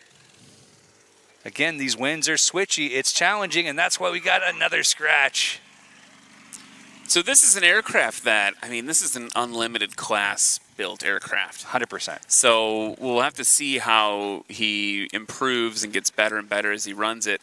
I think what's always been so fun about watching Hal, I mean, you always have the classic grudge match in Unlimited now between Steve Henry, who's slamming it with horsepower and lightness and other things, and honestly a bunch of just crazy engineering, right? And then you've got folks like Hal, Hal and Dan, and those guys who are coming in it with lightness. Yeah, give us as much wing area as possible, keep it as light as possible. Everything they possibly can do to compete with, 400 horsepower of EHA 8. It's a lot of work to compete, but there are different ways to cut this. You can use a two-stroke engine. You can build longer wings, and it's becoming incredibly competitive.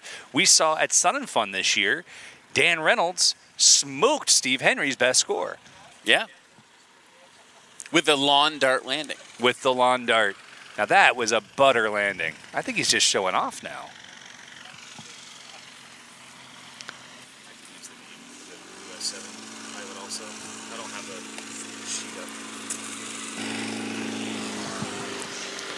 Back to the line, our rookies. I love seeing the Citabria. Has not come off the runway yet. He's like, I'm not going in. We got time to practice. I'm going to practice. I'm going to enjoy every second I have, and I'm going to find ways to get better. We're going to encourage these pilots to remember it's hot outside. Keep hydrated. Our pilot safety briefing, I think we said hydrated at least 15 times.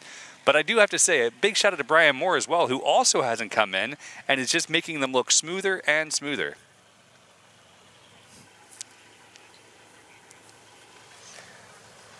I think as we are here throughout the day, we're going to have to start moving our tent around. I know, my shade. back's getting... Oh, no, the guy from Wisconsin's getting hot. Oh, he's going to melt. The guy from Florida's getting hot, too. It's all right. Okay, well, you're used to a humid heat. It's a dry heat here. It's just an oven here. Yeah, it's just baking here. Who could help me out with that if I needed it would be Ladd Gardner Insurance. They'd insure your back? They could insure my back. Big thanks to them again for maybe instead of aviation protected, it's announcer protected. We could use a little announcer protection from time to time when we say the wrong things and we catch heck for it for the rest of the week. But that's all right. It's a family. That's what we're here for. On the roll, the backcountry Citabria with 180 horsepower. Just making it look graceful. Really graceful. I mean, it's a beefy Citabria. I want to go fly that airplane. I haven't flown a Citabria since I was 16 years old, but here comes Hal's old airplane on the roll, growling loud. Ooh, it's best takeoff yet. That was a really good takeoff. I was going to say, we probably should stop calling it Hal's old airplane. that is a fair point. He's probably going to be frustrated when he watches this later. But, I mean, respect to the pedigree. You have to love it. You have to honor those who have helped get you there. On the roll now, the 100 horsepower Sport Cub. 160 or so feet. 155 is what looks like the judges are calling it. Yeah, it's Chad Wirtz in 984 Hotel.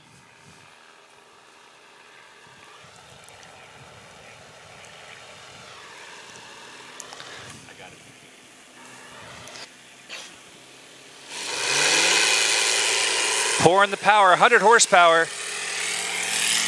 Early rotation cost him about 50 feet there. Trying to translate that energy too early makes those main landing gear just stick a little harder. I want to point out also, we're not imagining it. It is actually getting hotter. It's 91 degrees Fahrenheit, 33 degrees centigrade. Jimmy O'Neill using the entire runway, left to right, right to left. The competitor in him fully alive and well. His son's watching from the sidelines next to their O'Neill tent. Love to see it. So that's someone, I mean, you're talking about someone who's got multiple world and national titles. He's in motocross, Baja. He's traveled the country racing in Pro 2 off-road trucks. So, let's be honest, he has the life we wish we had. Well, yeah, a lot of respect there for a lot of racing. He had a career-ending injury and decided to become a pilot in 2016. So he's got 800-plus hours. 800-plus hours of flying already. Not bad at all. That's more hours than most pilots. Let's put it that way. It's a lot more than I have. I've been blessed to fly a lot, but I've not been able to fly as much as he has the last couple of years, and I'm looking forward to getting back to it in some new backcountry areas. For those people who haven't heard it, we get to go move to Texas next week, so I'm going to be joining all the Central Texas Flyers, of which Brandon Korn is representing here this weekend. Okay, there we go. Now just got to get hard on the brakes. You see that sticks full back to provide that aerodynamic braking. You will see some competitors dump the flaps. Remove the flaps. And when I say dump the flaps, I think it sounds like they're lowering it, but removing them, that helps reduce the lift.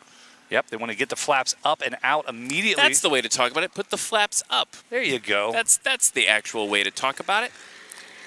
Fighting this wind, carrying a little extra energy is going to cost him 50, 75 feet. Touches down just before the 100-foot there, mark. See we go with the flaps. Just want to point out that the flap dumping. The yes. flap dumps. Dump the flaps. I like it. No, but it is a reasonable term to use because you can dump the flaps up or down. And in this situation, dropping the flaps back into their up position allows... Dropping them up. You like that? Yeah, I see. I'm trying to help you out here. It allows them to reduce the amount of lift at that low speed and get heavier into the brakes. You're trying to bail me out and you're just coming down with me. I'm just digging, brother. Digging the flaps in now. We've got this S7. There's Brian Moore. Brian's just making it look easy, stopping shy of 145 feet. I've always been a big fan of the S7. I just think it's a beautiful design. I love that we see more and more of them on the circuit, and they've got a lower top speed. Obviously, we don't care about top speed here today, but I think that's something that makes them maybe a little less prevalent these days. Randy Schlitter, basically every aircraft he designed, I've flown a lot of them. I've had an S-14. I've had... gosh, a bunch of them, probably 5 different of his airplanes that I've flown. I have been impressed as heck by every single one of them. Really docile characteristics, really lovely to fly. Here, Jimmy in the S-20. Another Rand's design, just to be clear. Exactly, experiencing the same thing. These beautiful, clean characteristics. You can feel the stall coming well before it does. And right here, it was a thumbs up. That was clean and clear and stopped in under 75 feet. Speaking of excellent flying airplanes flown by an excellent pilot, love that paint design too. The white wings, the yellow fuselage, and the black nose, just sporty and racy as can be. Got a lot of cheers from the crowd here on that one. That was a good one.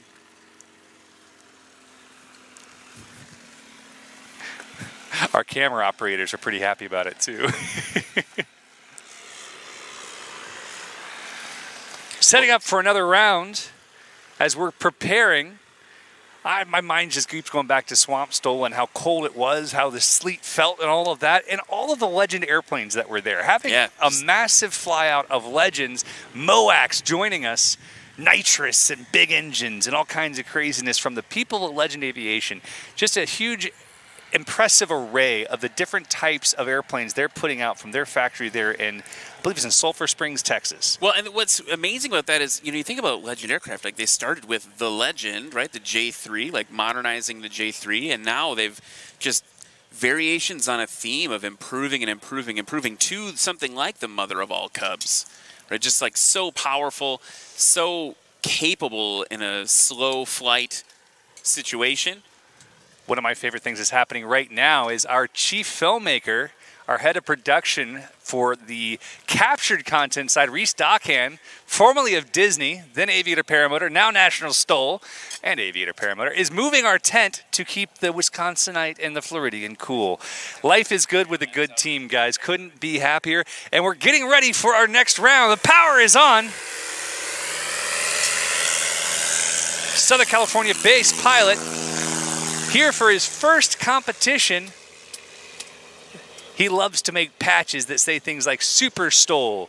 And today he is playing Super STOL in that beautiful aircraft. Love the sound of that. It's just aggressive. It's just what's needed. And yank. Did it. There we go. See, every round, improvement, improvement, improvement. Which is why we are here, indeed.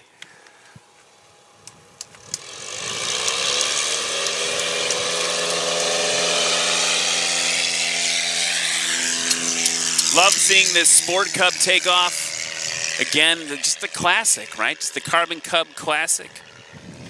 Classic My friend approach. Sean just bought one of these. Sean is an accomplished pilot. He flies for Hartzell out of Troy, Ohio, and he just bought a 100 horsepower Sport Cub. But he told me, he said, Eric, it's actually a really impressive airplane. And I said, yeah. And then about a week later, he said, you know, Eric, I think I really need to buy a real big Carbon Cub too. So Brian Moore not messing about at all on his takeoff. And now here, look at how aggressive we are with our angle into the crosswind today. drop that right wing, get it away from the flags. I was gonna say, get it away from us. Hey, there's nothing like looking down the barrel of a loaded airplane, right? Looks like I've got a little bit of time just to remind folks of some of our other sponsors. First, we got to keep talking about it. Yuma International Airport, can't thank them enough. Obviously, we are in the shadow of what they're like, underneath everything that they're doing here, and them allowing us to be here and do that is just so important. We really appreciate that. They're really a big fan of their community. They work really hard, and I just have to say, Yuma International Airport's a class act. Great service, great timing. If you want to fly into this area of Arizona, look no further than Yuma International. And we already talked. We just saw O'Neill. We did. Take off, but O'Neill USA, got to thank them. Look for our food trucks tomorrow. Load them up. Load them up, fries. Load 'em up. I love that it says food truck, loaded fries, self-explanatory. It does. That's all they sent over for us to say. Mariscos El Mirador will be here. Skydive San Luis will be here. Quail Corp, can't thank them enough. Very early there. Coco Pa Resort and Casino. Again, just you can see it from here. We could see Coca Pie, and we may end up having to go over there. I mean, there's all this extra dust to spend in the casino this weekend. It is dusty.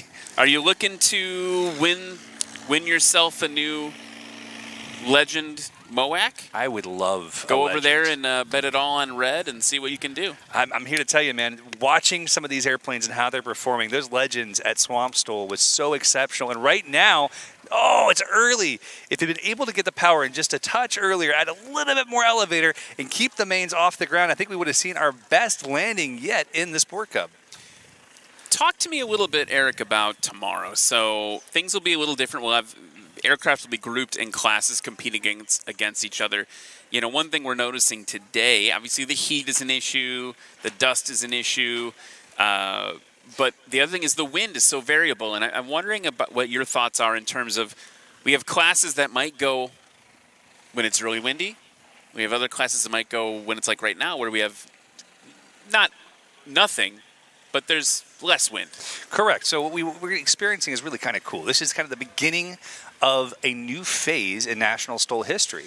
Over the off season, our illustrious team of what we call them, the Rules Committee. All right, I was trying to think of a cooler name, but our Rules Committee. Some of our more experienced pilots came together, along with our co-founder Tom Flannery, and we looked at the data. We looked at all the data that we had from the years of competitions, all the different events that we've done. And by the way, guys, before I go on further, I want to say that right now Jimmy O'Neill's on low approach. And the wind has shifted once again at 90 degrees. This is what happened last time, right before we saw a dust devil come right through. So keep your eyes on his wings as he's keeping them incredibly level despite this 10, 15, now closer to 20-knot left crosswind. Right tire touching first, heavy under braking, using the width of the runway to his advantage and stopping at 140 feet. Exceptional flying. That was incredible, and I think that is the biggest takeaway too. You know, I remember learning when I was learning to fly, there it comes. You were right, here it comes. You felt it shift, and now here it's coming at our backs. Ways you know I'm a paramotor pilot. Well, that's true. I suppose that you're a little more in tune to it than that. You know, I remember my flight instructor saying, like, what are you going to do if in the J3 you take off, maybe you shouldn't have, and the wind starts blowing the wrong way, and it's like 30 knots on the nose. What are you going to do if it's a 90-degree crosswind? I was like, I don't know what I'm going to do. And he's like, well, just land the wrong, like sideways on the runway. You got enough room in a Cub. I've done it. Like I've done it. Thinking about that sort of pilotage, Right? That's what makes this sort of flying special. Well, and it's more than just thinking about that sort of pilot. It's just thinking, in aviation, there's zero room for hope in aviation. You can't hope things are going to turn out. You plan and you project and you understand what you're going to do in every situation, because when you're in that moment as a pilot, in that cockpit, the great equalizer, the cockpit, right? You are in command of your own experience. So in that situation, you can't be forced to think, well, the runway goes this way and that way, so I have to go this way and that way. You have to think through what keeps you safe, and that's what these pilots are doing today. Now you see, now we're using again the full scope of the runway there. Now to jump back to tomorrow, we looked at all of the data of all the different types of aircraft, and we were able to group airplanes before we grouped them just based upon their weight and the weight they could carry. Now we group them a little more interestingly based upon the historical results that we've seen from these class of airplanes. So airplanes are now grouped together to create the most intentional competition. So we want to see airplanes that are going to be scored not 150, 250 feet apart, but 6 feet, 6 inches. We want these airplanes to be challenging, or these pilots to be challenging each other with scores that are so similar, it makes it just that much more fun to watch.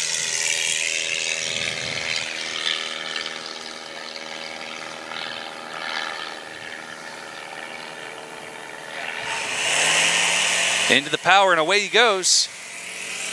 Tomorrow morning we'll be flying first thing. I believe our first round starts at 10:30, and we'll be doing 2 rounds, weather allowing, giving us 6 total runs per pilot. Much like we're seeing here today, lots of runs, lots of experience, lots of opportunity to improve. I mean, the other thing I want to mention, it's hot, it's windy. Some of these guys have been practicing for a long time now. It has been a couple hours. 2 hours. Yeah, that means you and I haven't shut up in almost 2 hours. Wow. It's impressive. Haven't run out of words. I mean, you've had to use kerfluffle. Well, but that was mostly just a flex. Overhead now, we've got a C-130 just making its way to Air Station Yuma. Apparently this weekend is going to be one of the busiest weekends in marine aviation, with over 80 aircraft in the air at any given time, F-35s, etc. Big bounce inbound. There Looks she like is. A scratch. The aggression is real. He really wants to get the best score possible, and he's been flying all day today. He practiced for at least 2 hours this morning and 2 hours yesterday. It's a lot of avgas. Hey, man, it's cheaper here in Arizona than where he comes from in California. I suppose so. Just across the border. Nice low approach here. I like the stabilization. It was really clean. Came off the power a little early, and you see him starting to cross that center line, trying to use the drag of the additional headwind. But it's not going to work for me today with the scratch. The other thing we saw there was the upwind gear legs start to come into the air a little bit, and corrected that really, really quickly. That can make your day go sideways pretty quickly if you're not on top of it. Was that a dad joke I just heard? Yeah, that was a dad joke. All right, day going sideways. Ground loop jokes are us, guys. We've got a Carbon Cub. Beautiful Sport Cub coming in, little bounce and a bit early again, though. Listen to the power. He brought the power back in, got it back into control, dropping that left wing into the crosswind, exactly as you should, guys. We don't want to see a pilot induce oscillation. We don't want to see any porpoising. We want to see that level of willingness to give up the score to remain safe and looking clean. I don't know what it was. Maybe I'm giving away a little bit too much about my Cub time, but whenever I would do that and then have to do that, I'm pointing at different parts of the runway here. Whenever I would bounce like that and then have to give it some throttle and nurse it back down, it always felt so cool. It does. Well, and a big part of that for me in a Cub, in particular, is the bungee gear and the way that bungees absorb energy differently than shocks or spring gear. The bungee really is not as forgiving, right? That bungee, you really have to completely unload it before you can reload it in that nice, smooth way, right? You're a J3 pilot. You understand what I mean. Yeah, I mean, it's the problem is that the pilot is more about the pilot than the plane. It is. It certainly. The first time to me, the mistakes I was making. The first time I flew a Carbon Cub, I was with the boys, the Flying Cowboys out in Salt Lake. And I'm in the airplane with Jason, and we come in for a landing, and we dropped it out of the sky from probably 6-7 feet high. And I thought we were going to go 30 feet back in the air. This is the first time I'd ever flown on big shocks and 35-inch, Alaskan bush wheels. Sure.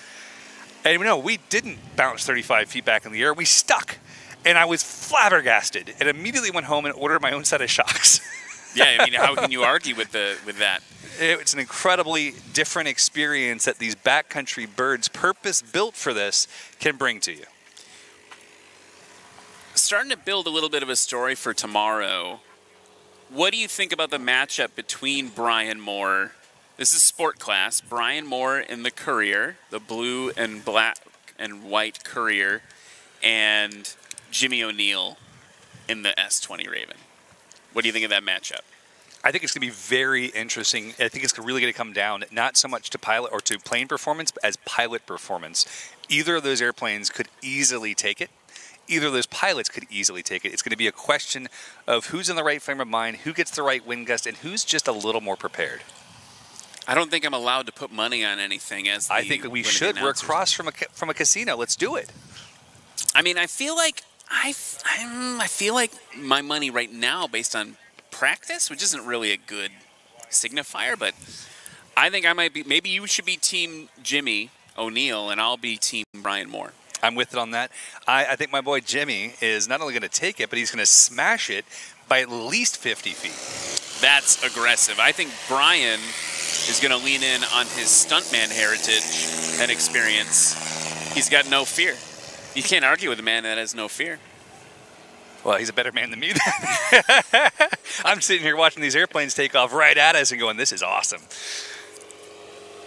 That beautiful Howl-tuned motor, soon to be on the roll.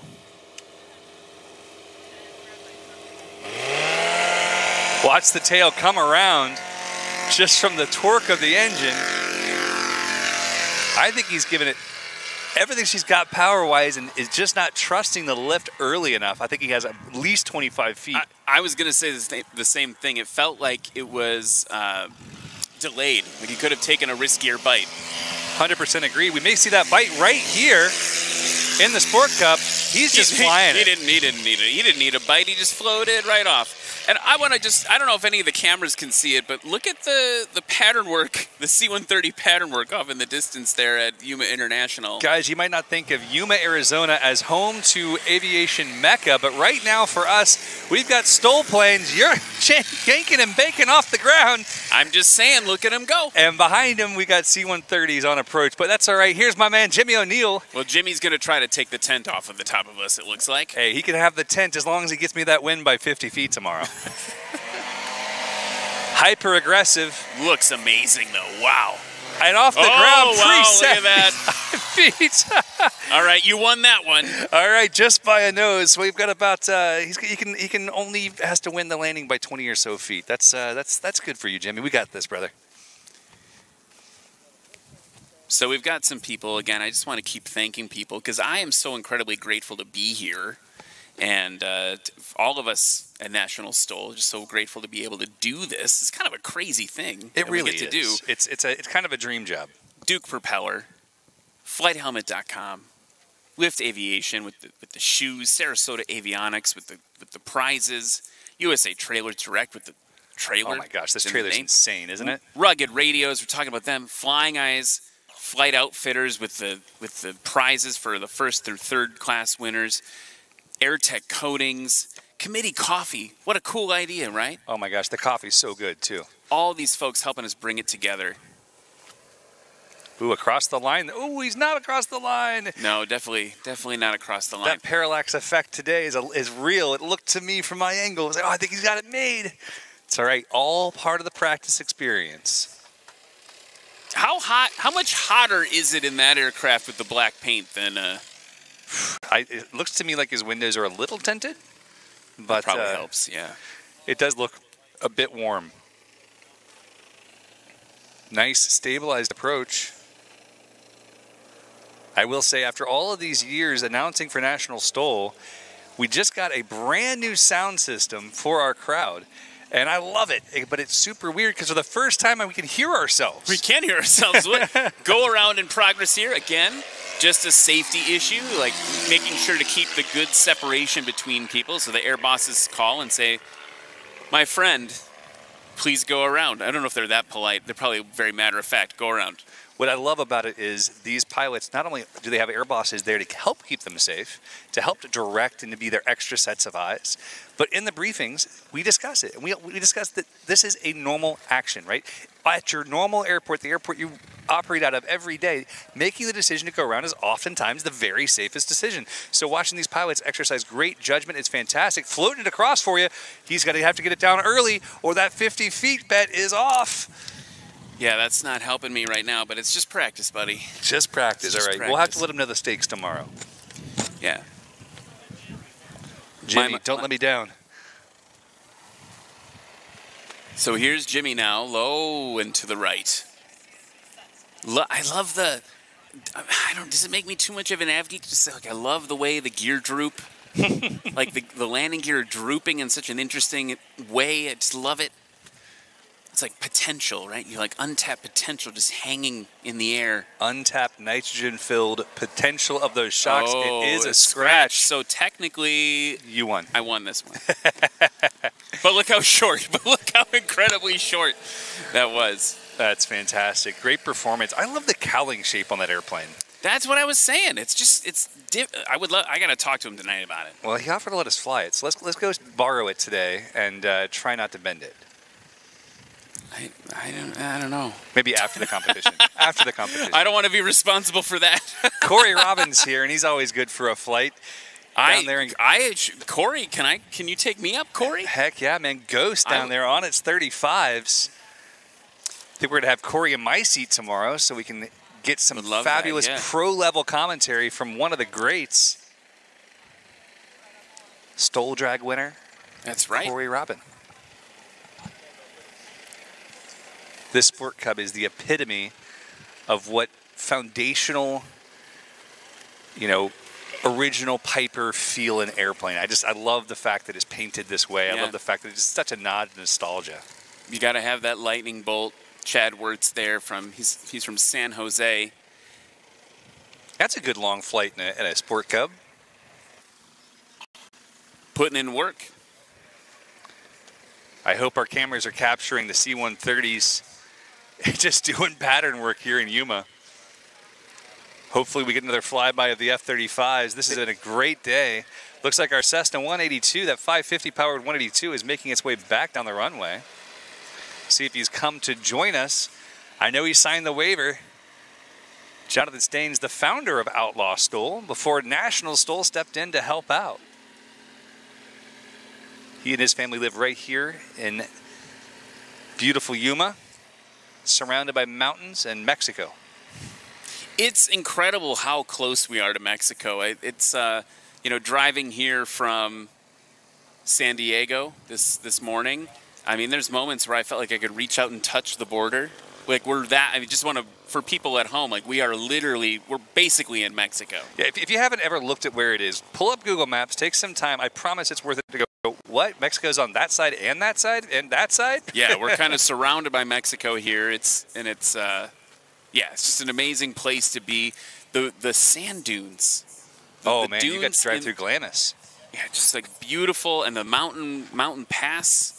Driving through that from San Diego is just it's just beautiful. I mean, from Wisconsin, nothing can compete with cheese curds. I was going to say the corn fields. In the middle of the summer, right? You're flying over all the fields, the trees, fall colors, but having some like real terrain. Listen to the 550 eat. Jonathan Staines on the roll. This beautiful drop zone built rotates early. He's off the ground around 200, maintains it. Exceptional flying there from Jonathan Staines. Yeah, again, and with the heavies, right? You have to do that whole easing the nose back down, keeping it right on the edge so it doesn't sink too far, but you still build your speed up while you're in ground effect. The power to weight ratio does hit different, but even the 550, it's a heavy, heavy airplane. Windows are closed. Should we do a little bit of flight instruction 101? And I'm wondering if I can, because you teach people to fly paramotors. I do, and I used to teach people to fly fixed-wing ultralights too. Okay. I actually just found my very first flight instructor certificate from 2002. Wow! I was like, man, I'm getting old. So I'm wondering, could you explain it? Because I think you'll explain it better than I would. When we're talking about ground effect. That was impressive. That was impressive. By far his best takeoff, just past 110 feet. Yeah. He's going to be this. Oh, by the way, look at that. F-16 on a heater. So we were just talking about the Cessna, saying like keeping it in ground effect. I'm wondering if you could explain that for the viewers at home what we mean when we say that. So, excellent question. I love that you threw this to me. Now I have to do a good job with it. Thanks. You don't for have that. to do that good of a job with it. So the idea being that the ground effect, or the warmer... Ooh. Once again, a little stutter there from the engine. The warmer air closer to the ground gives a cushioned feeling, which would allow for more lift for the wings as they are close to the ground. That's kind of the direction I would go with it, I guess. I don't know if it makes sense. You could probably science it up for me. I could science it up for you. Let's science it up. Here comes the Wikipedia answer, guys. Wikipedia it. It's one of those things that makes sense once you fly. Another F-16. Oh, T-38. Yeah, it was not an F-16. T-38 overflying right now. Could be an F-5. That'd be cool. Look like a T-38 with tip tanks. And look like there's something out there just floating. It could be a V-22 Osprey just to the left of that T-38 smoke trail. Oh, yeah. I see it. Okay, let's talk about aerodynamics. Do you want to hear like the Wikipedia definition? Because you're pretty close.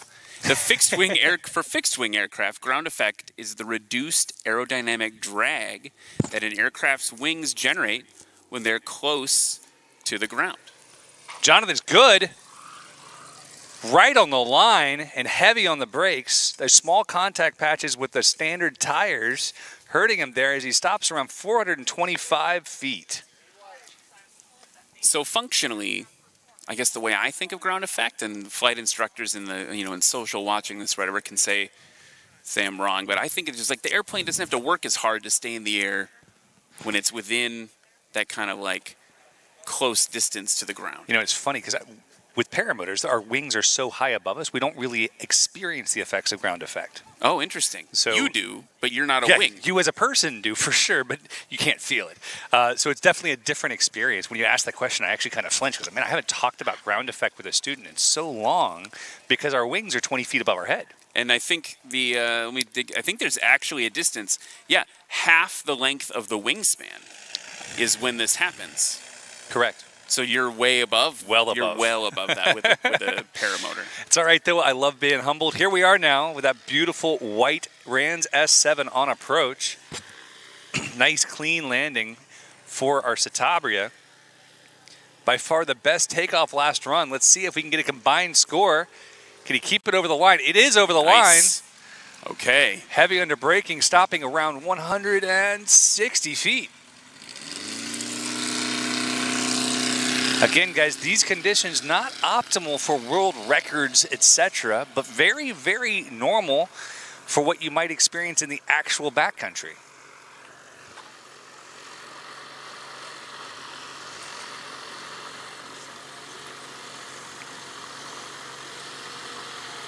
Looking at the forecast for tomorrow, and the TAFs are not yet showing anything too dramatically different than today. I'm going to have to get Jeff some lessons tonight about keeping it over the line so I can win my bets.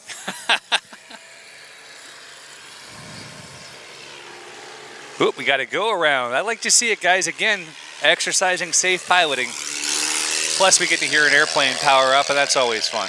It's great to see airplanes in the air. I mean, I think the big thing that when you think about this sort of thing is we've got airplanes of different speeds right now in practice. When they're grouped together in their classes, it'll be closer. But for instance, you were talking about Justin Tisdale before in his Zenith. That's a slow plane. It's a very slow plane. And that's one of the things that we put a lot of work into from a safety aspect. Our air bosses and our entire team is constantly monitoring what good, safe speeds would be for our downwind legs to ensure that there isn't too much bunching up of aircraft. That's why you see the 182 in the lead now, where before we had the Citabria. Citabria was the fastest cruise speed in the back straight. Now the 182 carrying that leader role. We'll consistently see that because we don't want to have any aircraft overtaking in any position on this airfield.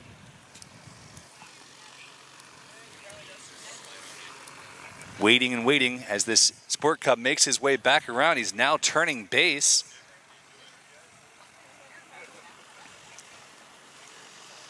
The summer heat starting up here in Yuma. I've been told that no one's allowed to go outside after May 1st, so we made it just in time. I can't even imagine. I remember one year, many years ago, about 20 years ago, I was in Phoenix, and they closed the international airport because the airplanes were sinking into the taxiway. That's a problem. 128 degrees. That is a big problem. And I'll point out, that's 3 hours north of here. Yeah, that's upsetting. Upsetting is a great way to describe it. Here's what can I share a fear that I have right now? Melting into the runway? No, my fear is that we are in the desert and there are things in the desert that I don't like. Creepy crawly things? Yeah, like scorpions and snakes and stuff. They're friendly though. Are they? I mean, they could be. I don't know. Here we go. Sorry. Scorpion talk. Scorpion Talk 101. It's a scratch. It's a scorpion scratch. If it was a scorpion scratch, it'd be a Dan Reynolds scratch because you could feel like the little tip over scratch. Yeah, that at Sun and Fun was really incredible watching Dan Reynolds land basically in the less than the length of his airplane. Exactly. It's just remarkable to consider what these airplanes are capable of today. All the way up to the 182 that we see taxiing by us now. Airplane is a work airplane. It is operated out of the drop zone, just a couple of miles south of here, on the border of Mexico. And Jonathan has an absolute love for all things aviation. He is a fixed-wing pilot. He's a military free fall instructor, one of 850 ever to be named. At least that's the data he gave me. Wow. He recently became a paramotor pilot. Excellent. He is a tandem master. He is a drop zone owner. And he's the founder of Outlaw STOL, which now National STOL gets to be a part of. It's an honor to be here in Yuma. You know, if I wasn't flying to Sedona on Sunday, maybe I should go. Maybe if that falls through, I should go skydiving. I say absolutely yes. I've never done it. You got to do it at least once. My wife did it, and I was like, "How was it?" And she said, "Meh." Winds are favoring right now for Jonathan Staines. Whoa, quick almost. Rotation. Almost grabbing the tail. Yeah, that almost shaved a little bit off of that tail tie-down point. My wife said it wasn't scary at all. She just was like, "Oh, I'm here," and they're like, "Oh, I'm here," and I was like, "That really?" If that's her reaction, she's got a pretty exceptional personality. Exactly. Yeah. Stoicism are her, but I love you. I love you at home if you're watching. Don't mean to make fun. The video of it looks incredible. It looks like she had a great time.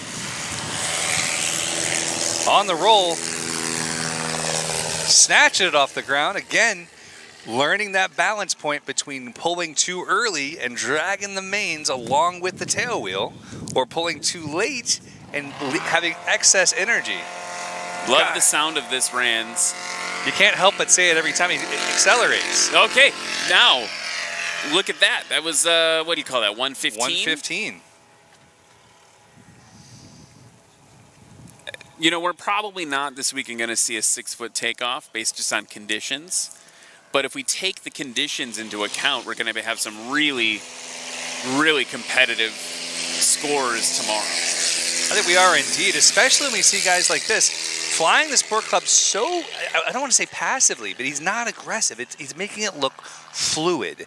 And that fluidity can translate not necessarily into the best scores, but into those most consistent scores, right? Is that like the Navy SEALs thing? Slow is smooth and smooth is fast? You know, it's really funny. My brother's a firearms instructor to the Navy SEALs. Okay. And he says slow is slow. Do it fast. Brandon Korn taxiing out, blowing the dust everywhere. Whoever lands next, it looks like Jonathan Staines will get a free paint treatment from the Korn Auto Body. Yeah, Korn Collision Center aircraft sandblasting. It's probably not the one he's looking for, but he could charge for it. That Cessna 205 pumping out all the horsepower.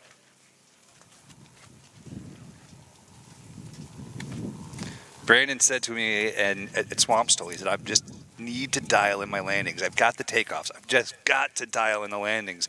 And seeing the progression he's made over the last year has been exceptional.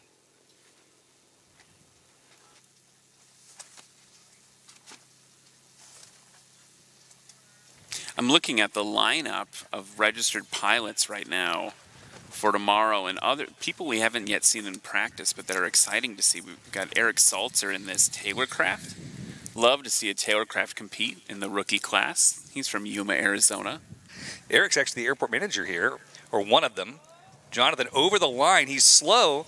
It's long, but he's going to translate a lot of the energy into the gear, get into those brakes. You can see the nose wheel almost shimmying under braking. By the way, my 172, the nose wheel is always shimmying under braking. Oh, that's a 172 thing. You might want to look into it, though. Usually an extra set of seals can fix that. I've had some doozies. We've replaced that thing so many times. We should just switch it to retracts or tail wheel. Tail wheel. There you go. I'm also looking through here. I'm curious what's happening with Glenn David and the STOL King. That, early in the practice session, he had some engine trouble, taxied off. Curious to see what happens with him by tomorrow.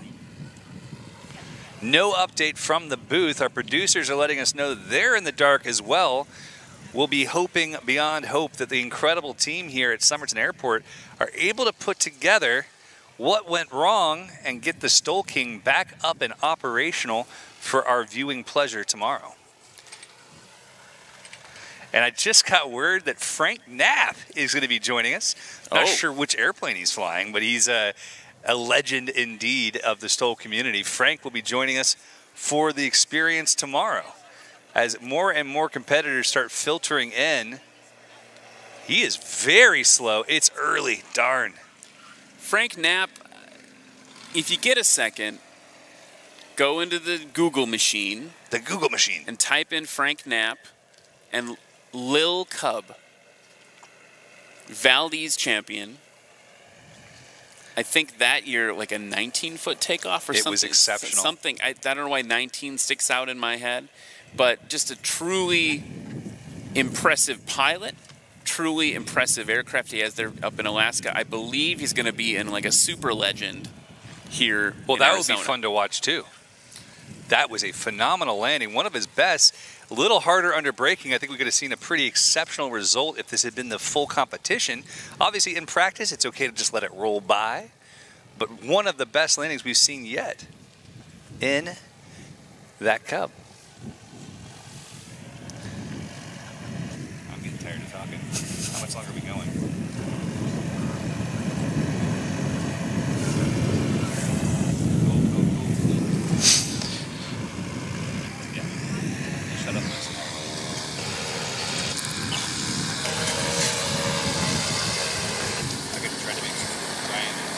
Asked for a half-day pay today. All right, we're laughing on the line as Brandon Korn is moving to it. Excited to watch this 205 with the flaps already down. Clearly electronic flaps there. He doesn't have time to pull the handle. Big. That's a huge thing. Got to have those manual flaps. We've seen the results difference between electric flaps and manual flaps be as much as 100 feet. In the lighter aircraft like the Cessna 150, just because being able to get the flaps in quickly changes the aerodynamic profile so significantly. Wait, do you mean dumping the flaps? Dumping the flaps, that's the one, my friend. We've got a new competitor entry. Frank Knapp just registered, trying to push it on. Wanted to walk through, you mentioned it briefly a little bit ago that the classes changed up, and they were changed up based on making things more competitive amongst aircraft. But I wanted to give a little bit of an overview. Here's Brandon Korn now. Most aggressive wheelie in the West.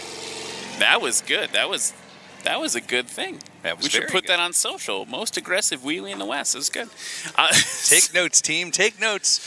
So, Brandon, or a friend here in the Cessna 180, that would be touring class.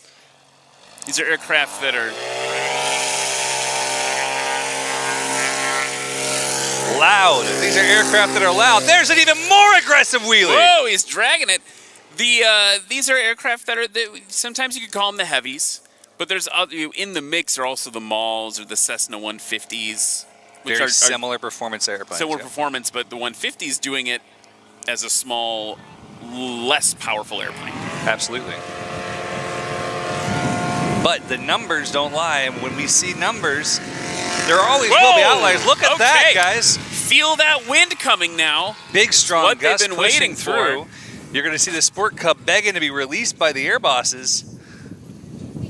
If we occasionally sound muffled, it's because we keep having to put our gaiters on. Yeah, I'm just predicting the dust flying in. 18-knot gust right there, right down the pipe. It's starting to fade, but not before the Sport Cub is rotating. Coming up the ground. He's off super short this time. Looks like about 90 feet for the Sport Cub. So we also have, we've got the Citabria, the backcountry Citabria. That would be like backcountry class, right? So that's the Citabrias, the Huskies, Swamp Monster, if we ever see that. And also the Cessna 170s. Now, oftentimes, we have a big shootout of Cessna 170 Bravo models. So well, 170 Bravos and the Huskies are so similarly balanced. The only time we see it change is when we see something like Austin Clemens with his reversing propeller. This new technology stolen from the seaplane world that some of these STOL pilots like to play with. I keep wondering if we'll see Brandon Korn show up with an MT prop one of these days because, you know, he wants that extra advantage. It's not a silver bullet, though, because it increases pilot workload. Not only does it increase pilot workload, but with airplanes like the 205 that are 6 cylinders instead of the 4-cylinder, they're required to keep the hydraulic pressure up so high. Not hydraulic pressure, what's the word I'm looking for? The engine pressure. I've lost the words. Manifold pressure, thank you. In order to make the prop actually turn to reverse, they have to carry additional power across the line. So in order to keep manifold pressure up, they have to add power, which adds speed. It's all a delicate dance. All elegance in the workflow. We have the Adventure class this season. That's your Bearhawks, but also your Carbon Cub EXs, the Dakota Super 18, the Legends. We've talked a lot about Legend aircraft and how they're almost in that class on their own sometimes. We also have like things like the Savage Outback Shock. Oh, okay. Just big scratch with a shimmy on that right brake. Jonathan got a little aggressive there. He was trying to bleed off his speed, and as he did, he just allowed it to drop a little too fast. I desperately want to fly that Shock Ultra. Have you seen this? Yes, I have. It's got like a 13-mile-an-hour stall speed. That sounds about right. It's insane. I would like to fly in one of those. So that's the Adventure class. Sport class, you've got like today, we've got the Carbon Cub S2. These are also the Rands S7s, lighter Taylor crafts, Carbon Cub SS. Got some jet noise above us right now. Love to hear it. On approach, keeping the nose a little bit higher, a little more aggressive with the engine. It's across the line. If he gets heavy under braking, should be stopped by 135, 140 feet. Excellent work. Yeah, he's improving dramatically. Every pattern he's improving very dramatically. It's incredible to watch the difference that a little bit of practice makes. And now watching him take off to reposition down the runway. Back on approach now. So here's that Sport Cub. I can't remember their names. I don't have the sheet.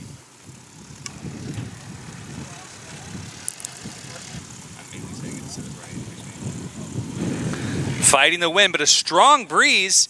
If he can keep it across the line, he does keep it across the line. Dumps the flaps, heavy on the brakes. That's Chad Wirtz in the cockpit there, and he was kind of like, yeah, okay. I think Chad knows that if he wanted to stop it, he could have put it down and locked him up for 150 or less foot landing. So now he's in the same class as Brian Moore and Jimmy O'Neill, and then Justin Tisdale, who's working on mechanical stuff right now. It's kind of the four of them tomorrow. I had initially written off Chad's Carbon Cub But now seeing him in practice today, improvement happening there too. So you've got Brian, Chad, and Jimmy all kind of, I think we're going to see really competitive scores between the three of them. It's going to be a shootout. And what's really interesting to see is I think that a lot of people undervalue this Sport Cub. Yes, it's only 100 horsepower. Wah, wah, wah. Guess what? That airplane was within 20 feet of 180 horsepower Carbon Cub SS at Swamp Stoll. Kelly Qualls the controls of the Sport Cub, you know, and others at the controls of the SS's. It's not just about the airplane. It's a lot about the pilot skill, the experience they have, and the time they have in the airplane. A newer pilot or a less experienced pilot in their Carbon Cub SS is not competitive, but the two F-18s overflying us right now sure could be. That's a good sound. That's the sound of America, baby. I love it. On the line now, Brandon Korn preparing to be released in the 205. Just waiting for F-18 traffic. There we go. Loud roar from him. MT prop taking a bite out of the air and rolling off the ground sub 200. You mentioned before that he said he's got the takeoffs dialed in, and I think he's right. Those are really dialed in for him. He always gets the deck angle just right, so he's not scraping. Not quite. Sometimes he might grab a little mud. A little close.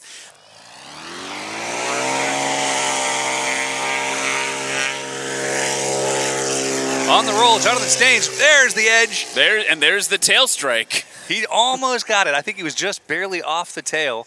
But again, looking for that exact deck angle that allows him to maximize the angle of attack for the airfoil. Very aggressive, but very effective.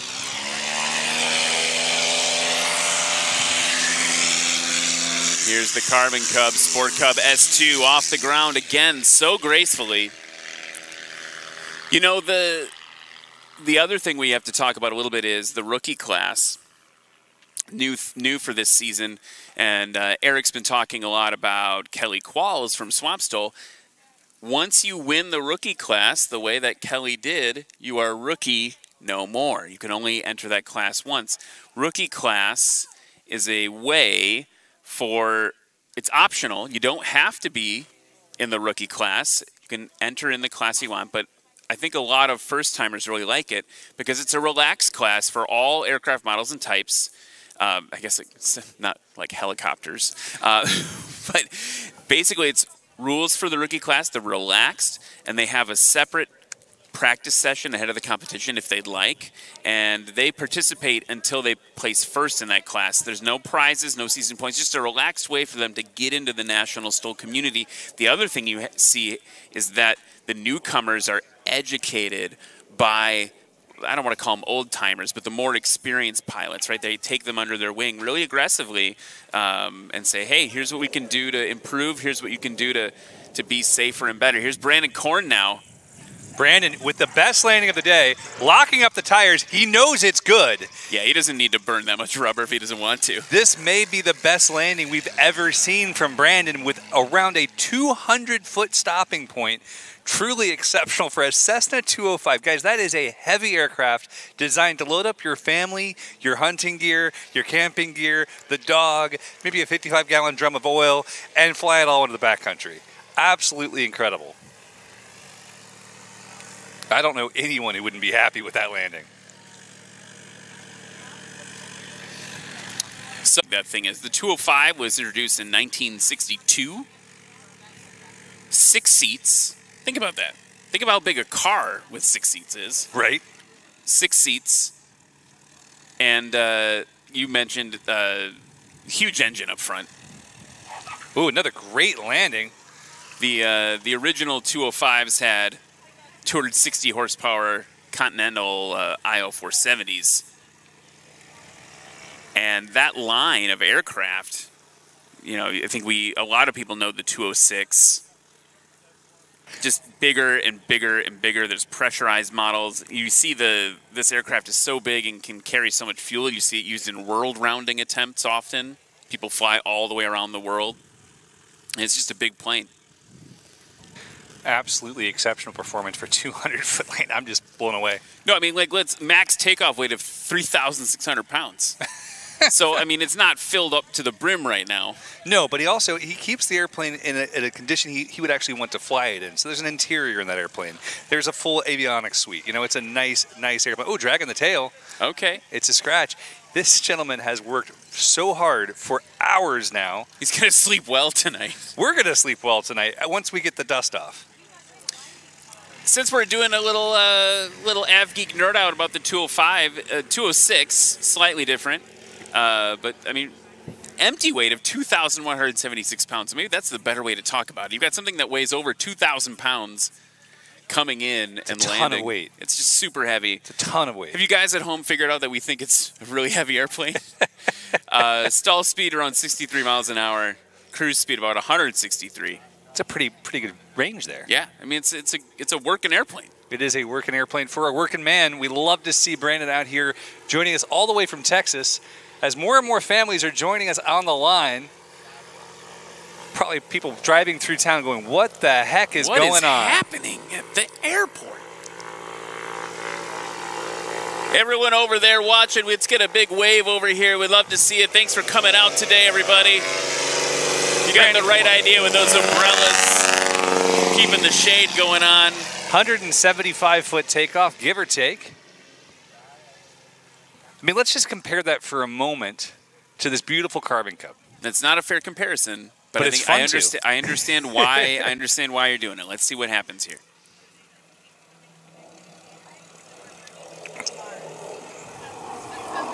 I just saw the shadow of the jet. What is it? More than one. We got 3 F-18s overhead, and we've got a Sport Cub on the roll, taking off around 150 feet. So, pretty darn comparable. Pretty darn close. Yeah, Brandon Korn's not messing around. Brandon is in it to win it this year, doing his best to make every event of the National STOL calendar. And if you haven't yet, check out nationalstol.com and look at our full events calendar, see where we might be coming to a state near you. Fun for the whole family, especially fun for the AvGeek. Yeah, wherever. These are my nerd weekends.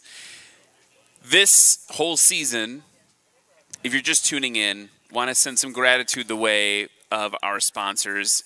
We've talked about them a bunch today, but let's talk about them again because we are so grateful for them. Ladd Gardner Aviation Insurance, Aviation Protected. They've been with National STOL since the beginning. Legend aircraft. Many pilots in the series flying Legend aircraft. It's not your grandfather's Cub, those Legend aircraft. Duke Propeller, you're going to see it. If Hal makes it tomorrow, you're going to see it on his plane. Justin Tisdale, if his aircraft's out of mechanical, you'll see him flying a Duke Propeller as well, designed in France, assembled in the USA. FlightHelmet.com. Flight helmets, flight helmets, flight helmets. Lots of flight helmet communication equipment and flight clothing. Lift Aviation USA. They're a new sponsor for National STOL this season. They love flying. It drives them to develop the best products. Brandon Korn now with an aggressive landing, letting it roll out. A little bit of a bounce there. Back to Lift Aviation.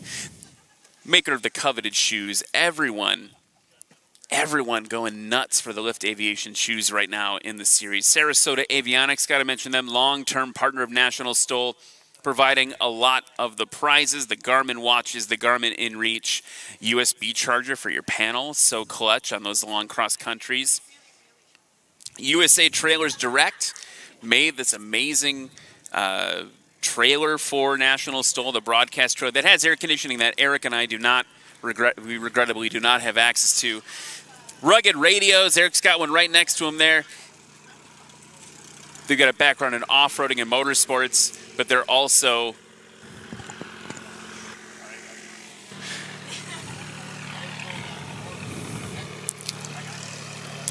so Rugged Radio has definitely been with National STOL for a long time. They keep every National STOL event running safely, efficiently, and accurately. Flying Eyes, great sunglasses that, the big thing, you can make sure they don't mess with your A&R and your headset. And a great warranty. Come on, you got to remember these things. Great warranty. Yeah. The warranty. You know, here's the thing. When I say A&R, I'm talking about noise reduction. This is to, instead of passive, it's active. It's removing the sound around you to make sure that you can hear in the cockpit. If you have a seal that's broken between your ear and the headset, it's not going to work as well. That's what Flying Eyes comes in. Flight Outfitters. Here's Brandon Korn taking off. super short. Always super short with Brandon Korn. Flight Outfitters, that's the bags, the knee boards, the accessories, all these items. And now available, you've got the exclusive National STOL jacket, and really excited to see that stuff. You've got a referral link you can check out to get more Flight Outfitters gear, and they've got prizes for the first through third place class winners this weekend. AirTech Coatings. AirTech Coatings makes paint fly. They got that wet look paint. Oh man, if you got to see, there's the Cub they built. Oh my gosh, it's beautiful. With the like teal and black paint. Oh, it's amazing. And then Committee Coffee. Got to talk about Committee Coffee. Small batch coffee, accessible to everyone, law enforcement officer owned. They're brand new sponsors this year. And use a coupon code STOL when you make your purchase at committeecoffee.com. And ladies and gentlemen, it's just been a wonderful day of practice out here as our pilots finish up their last round. We want to let you know that tomorrow we will be back, and I will be able to enunciate. We've got F-35s in the distance doing vertical takeoffs and landings, and tomorrow morning at 10:30 a.m. the live stream will kick off again, and the flying will start officially, though there will be practice prior. Our pilots will have our safety briefing at 9 a.m. We'll be bright-eyed and bushy-tailed, and we'll be excited to share it all with you. Brandon Korn coming in for his last approach of the practice. Oh, we got some 35s, I think. Yes, sir. 4 F-35s. Just up in the sky there. And, you know, before we wrap up, Eric, I'm just wondering if you had to summarize what you saw today in practice. Man, we saw some real improvement. I think that the biggest takeaway for all of these pilots, especially the rookie class guys who haven't done this before, who are getting new experiences and getting to drive themselves into just a new kind of awkward position. It's different to try something new. They have done an exceptional job. Here comes Brandon right now. Let's watch as he puts it right on the line. He's slow. It's good. It's good. Not the one he did last time, but here goes those brakes. He is loving the pavement because he knows he can stop faster here than anywhere else. And maybe, arguably, Tri-Gear having a little bit of an advantage on the tarmac. I would say not arguably, absolutely. Tri-Gear does have an advantage, particularly in the stopping power. But overall today, guys, just exceptional performances from some great pilots. Everybody out here having a great time, even in the challenging conditions. Tomorrow promises to be a really exceptional day, particularly with late entrants like Frank Knapp. Frank Knapp. I mean, I would come, I don't know if I'm gushing too much. I would fly all the way to Somerton, Arizona just to see Frank Knapp fly. Well, he's right behind you, so careful what you say. But that said, guys. Dear Frank, I love you so much, and I love... Okay. It's going to be a great day. We'll see you right back here on all of our socials live at 10:30 a.m. Pacific time for National STOL Outlaw. Awesome, everybody. We'll see you soon.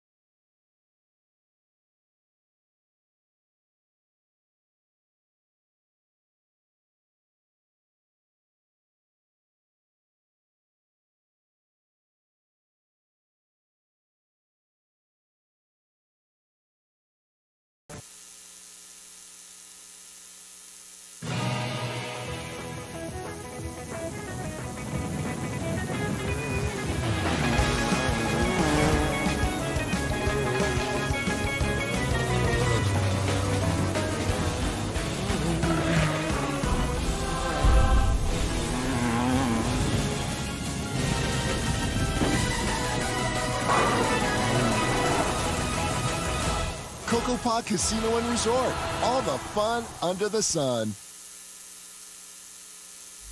You ain't seen nothing yet. Yeah, I got that right turn. We're good. Let's meet up at the compound group up. At 10-4. Yeah, for sure, dog. Good, little driver. Straight on through.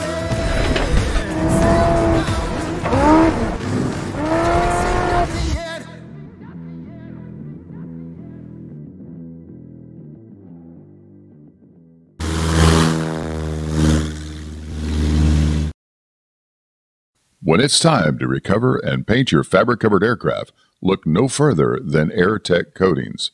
Since 1982, our FAA-approved system provides you with a shiny, durable, easy-to-apply product. The AirTech system has fewer steps than any other product on the market today, saving you both time and money. While using cutting-edge technology, we offer a wide range of products. Whether it's for work, play, antique, or aerobatic, we have you covered. Remember, we make paint fly.